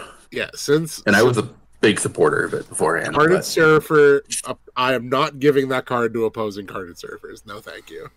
Well, keep in mind, like, from my perspective, I get to use it first, so I'm probably going to make it count. I don't know. And that's my philosophy on the Pulse Wave card, too. It's just... The Pulse Wave card you can't, but... the Star... I'm a big fan of the enhancement and power cards. Yeah. Yes, the power card is one of my favorites. I think it's seeing play more now, but I was a heavy fan of it for a while. But the placement +6, hindering to hindering. Page of Pentacles. Yes. I mean, I've always played, I don't know, free placements, a big thing I try to get, utilized on my teams. But that card's slowly coming around. It's played more and more, but I think it's a good bit of fun. Yeah, that card's really good. The one that I thought was neat, that would definitely help out if you draw it, is the Hanged Man. I like the Hanged Man. Yeah, so when this card is put into play, you may deal 1 unavoidable damage to a friendly character. If you do, while this card is in play, that character modifies their combat values +1. So you can deal 1 unavoidable and then heal it right back up with your Black Shirt Porter, which your opponent doesn't get to do. Yep. So... Less. Yeah, and you get +1 to all stats. Yep. That card's great. Yep. So I might actually think about taking the Star out and playing that. Really? Maybe. It is on my list of considerations to do. I'd be down to talk that over. Yeah, because it gives your surfers extra reach. Yep. I mean, obviously, I'm playing it with surfer. I don't think I want to play. I don't think I want to change my team much for Adepticon, depending on the release of next phase and what's in next phase. So, yeah, I mean, that's just 1 extra reach. Actually, it's 2 extra reach because you get 1 extra movement, 1 extra range. And 1 extra damage. So now in 4 damage, you're at 5. And it also matters in matchups where you have to punch. Because now you're 12 for 4 up close. So, Not a bad idea. I can dig Animate it. Yeah, I like it. The Black Shirt Porter makes that. And then if you know, like if it comes up late and your Black Shirt Porter's dead, just don't do it. Yeah, it being an optional thing is what makes it much better. Yeah. So that's a really good one. Cole played that against me, and his Surfer was hitting really, really hard. Because that means, I don't know, I really thought about that one a lot. I got to think about it some more, because if you get the +1s, the perplexes are even better. And you get the heal, because you already didn't have the +1 from White Shirt Porter, so all of your perplexes can go into reach. Because you have a RCE to 12, Hangman to 13, and Porter to 14. Yeah. You can get back some. So, anyways, Tarot's interesting. I'll be glad when they retire, though.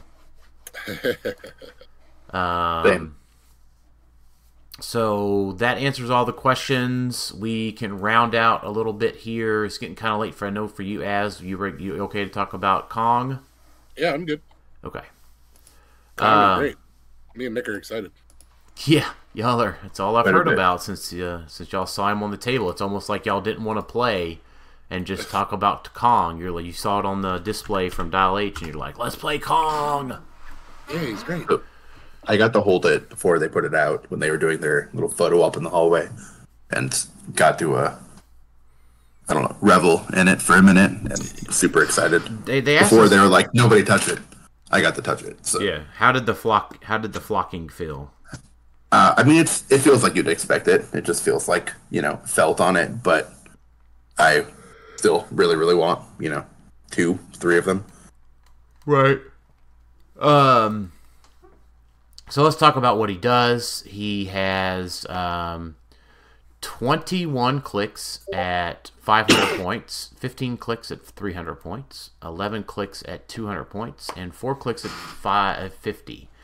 So our first question that I want to make sure that we answer is, before we talk about what y'all want to do... Real quick, at 500 points, he has the highest printed defense in HeroClix ever. That's right, 22. Who asked in the OMA? Who asked the OMA question? Amado Romero. Oh, Amado Romero. Yeah.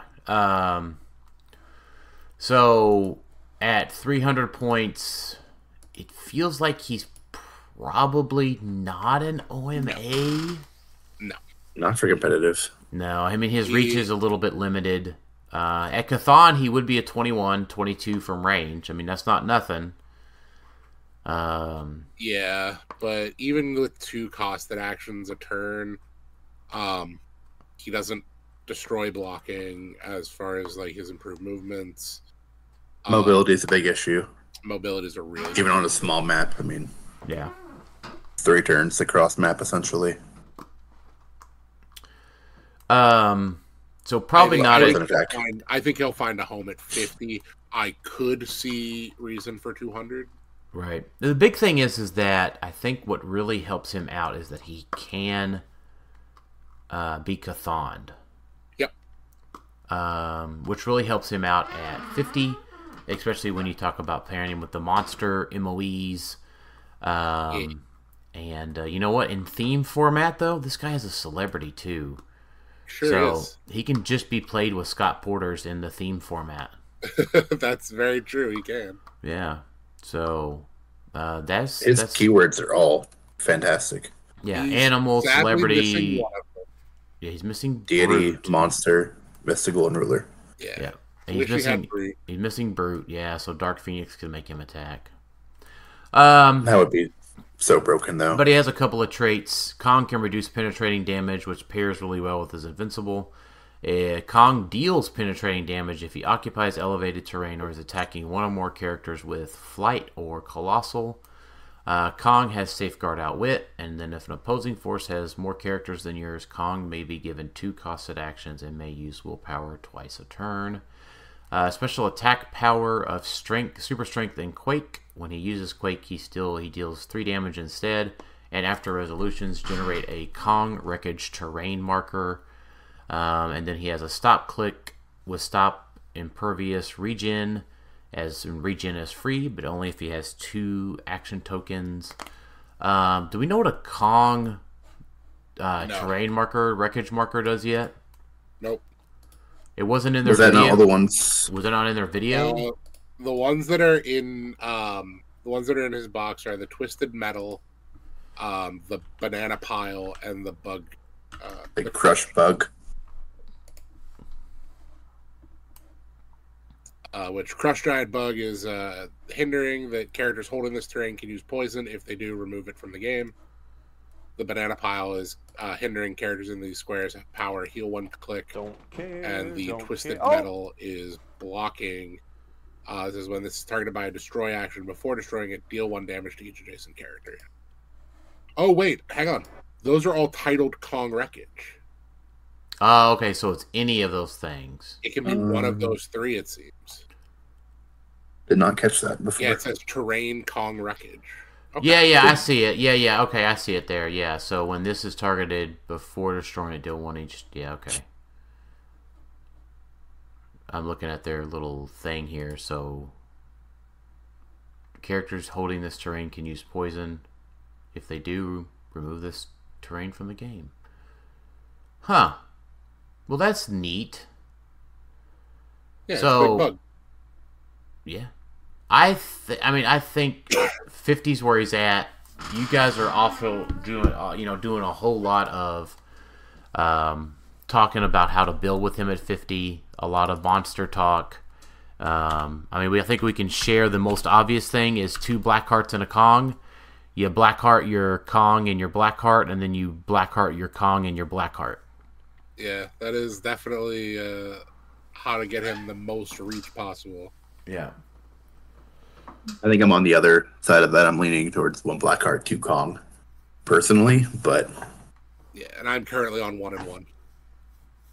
I think all have their pluses and minuses, but yeah, I think Nick is currently on a monster team. I am a monster theme, and I'm on a ruler theme. Yeah, because everybody wants their colossal Kong to be driving a motorcycle, right? Yeah. Mad Jim is silly. Yeah. So the big thing here is, do we think that Kong will be illegal for Adepticon? Me and Nick sure hope so. I really hope he's playable. I don't know if the date that we've seen, which I think Nick said was like 3/6, I think that's what it was. Yeah. And that is when it releases. It should be legal for Adepticon. Yeah, let me look at the thing here real quick. I just want to read this off. He's a retail release. He's not a convention release. Okay. So, for WizKid sponsored tournaments, HeroClix game elements released at retail are not legal in a constructed event until 1 week after the release date. So, if it releases on 3/6 like it should, I think it could even release the week after. Yeah. 3/16 or 3/13. It would be legal. Yeah. I'm excited that, it cuts out the Carnage Silver Surfer cost because you can play your Kong or 2 in place of in place of your Carnage Silver Surfers and just do that. It's pretty much like the easy thing. It's a direct swap in for those teams. Yep. Is he as good? Probably no. He's more survivable on average, right? Because you can. No, I agree. Yeah, you can play. I'm all for this. Yeah, Queen of Wands helps him out, and the Imperv card does too. Yep, those are in my tarot deck for sure. So, but I will say, for 10% the cost of a surfer, essentially. Is he 30? Is he 30? Yeah. Yeah. $29.99. Yeah. So I like that it opens up to that. Not everyone has 2-3 surfers. Most people do that play competitively. So yeah. It's irrelevant to that point. But not only can he just kind of slot in for surfer, he actually does well against surfers. So like he can be a good budget surfer buster, really. Yeah, figure to deal with surfers. Right. And let's be real, as great as Surfer looks, who doesn't want to play Kong over Surfer?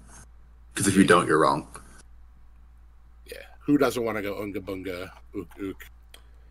And I mean, Surfer is one of my favorite characters of all time. But I don't. It's Kong. I don't want to go Ooga Booga. I mean, that's disappointing. Smash. Yeah. Yeah, I mean I do like Chthon on Kong with just a 13 for 5, and Porter makes him a 14 for 5.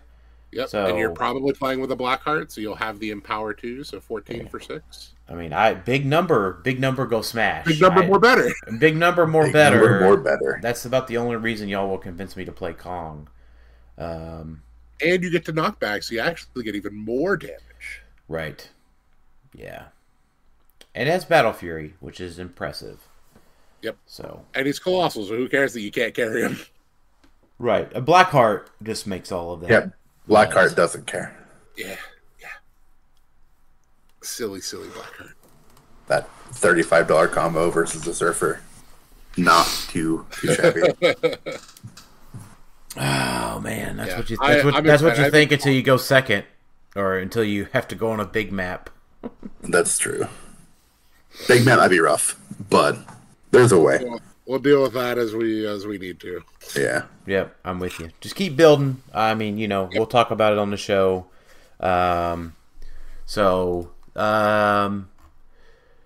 Wesley Robinson did ask, has there been any word if WizKids will have a retail booth at Adepticon? I don't know. I have not seen any info on that. They might have a list of vendors, right? I haven't looked. I'm going to look. Exhibit when I registered and looked, they were not on the list. But that was, the day after the tickets went live? Yeah, I was going to look and see if there was a vendor list. I mean, I would think that they would just have a... There was one. It was quite long, too. I'm looking at the exhibitor hall. I'm not seeing one. Yeah, where's it at? Down further, event rules, Youngbloods tournament, photo gallery, sponsors. That's the full... Exhibitors and sponsors, maybe? Yeah, exhibitors and sponsors. I see that. And, of course, it's pictures. I don't see WizKids on there, but I'm not looking really hard either, so...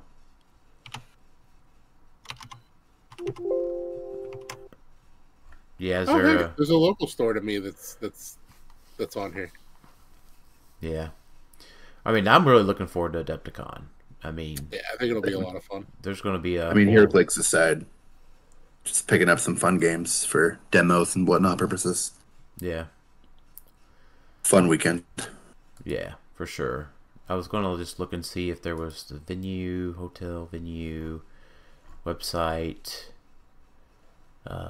about 22 years and counting, but they don't have any pictures of their layouts. Read more on Facebook. Adepticon follow page, follow badge. Anyways, so I don't know. Categories exhibitor hall.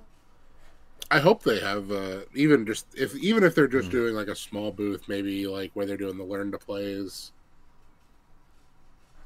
Yeah, maybe so. I don't know. All right, 11:38. Final thoughts.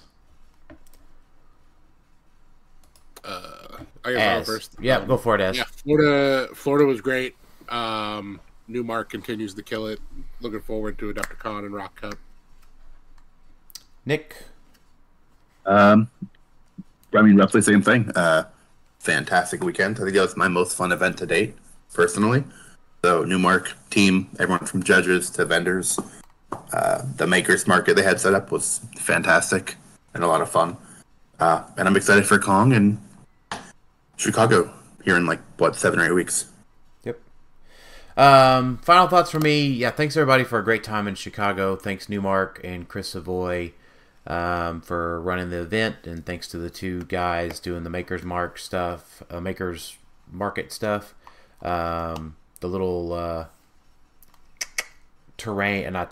little action token. Yeah, action token things were really cool. The 3D printed figures, and then the Craftworks cases. I actually messaged him earlier today about getting one designed, and he said he had some stuff in mind for me. He said so. That's awesome. Great stuff. He told me he knows nothing about the Power Rangers, so he doesn't know what to do. Right. Yeah, he said he had an Iron Man one in mind, like it would be his Iron Man briefcase.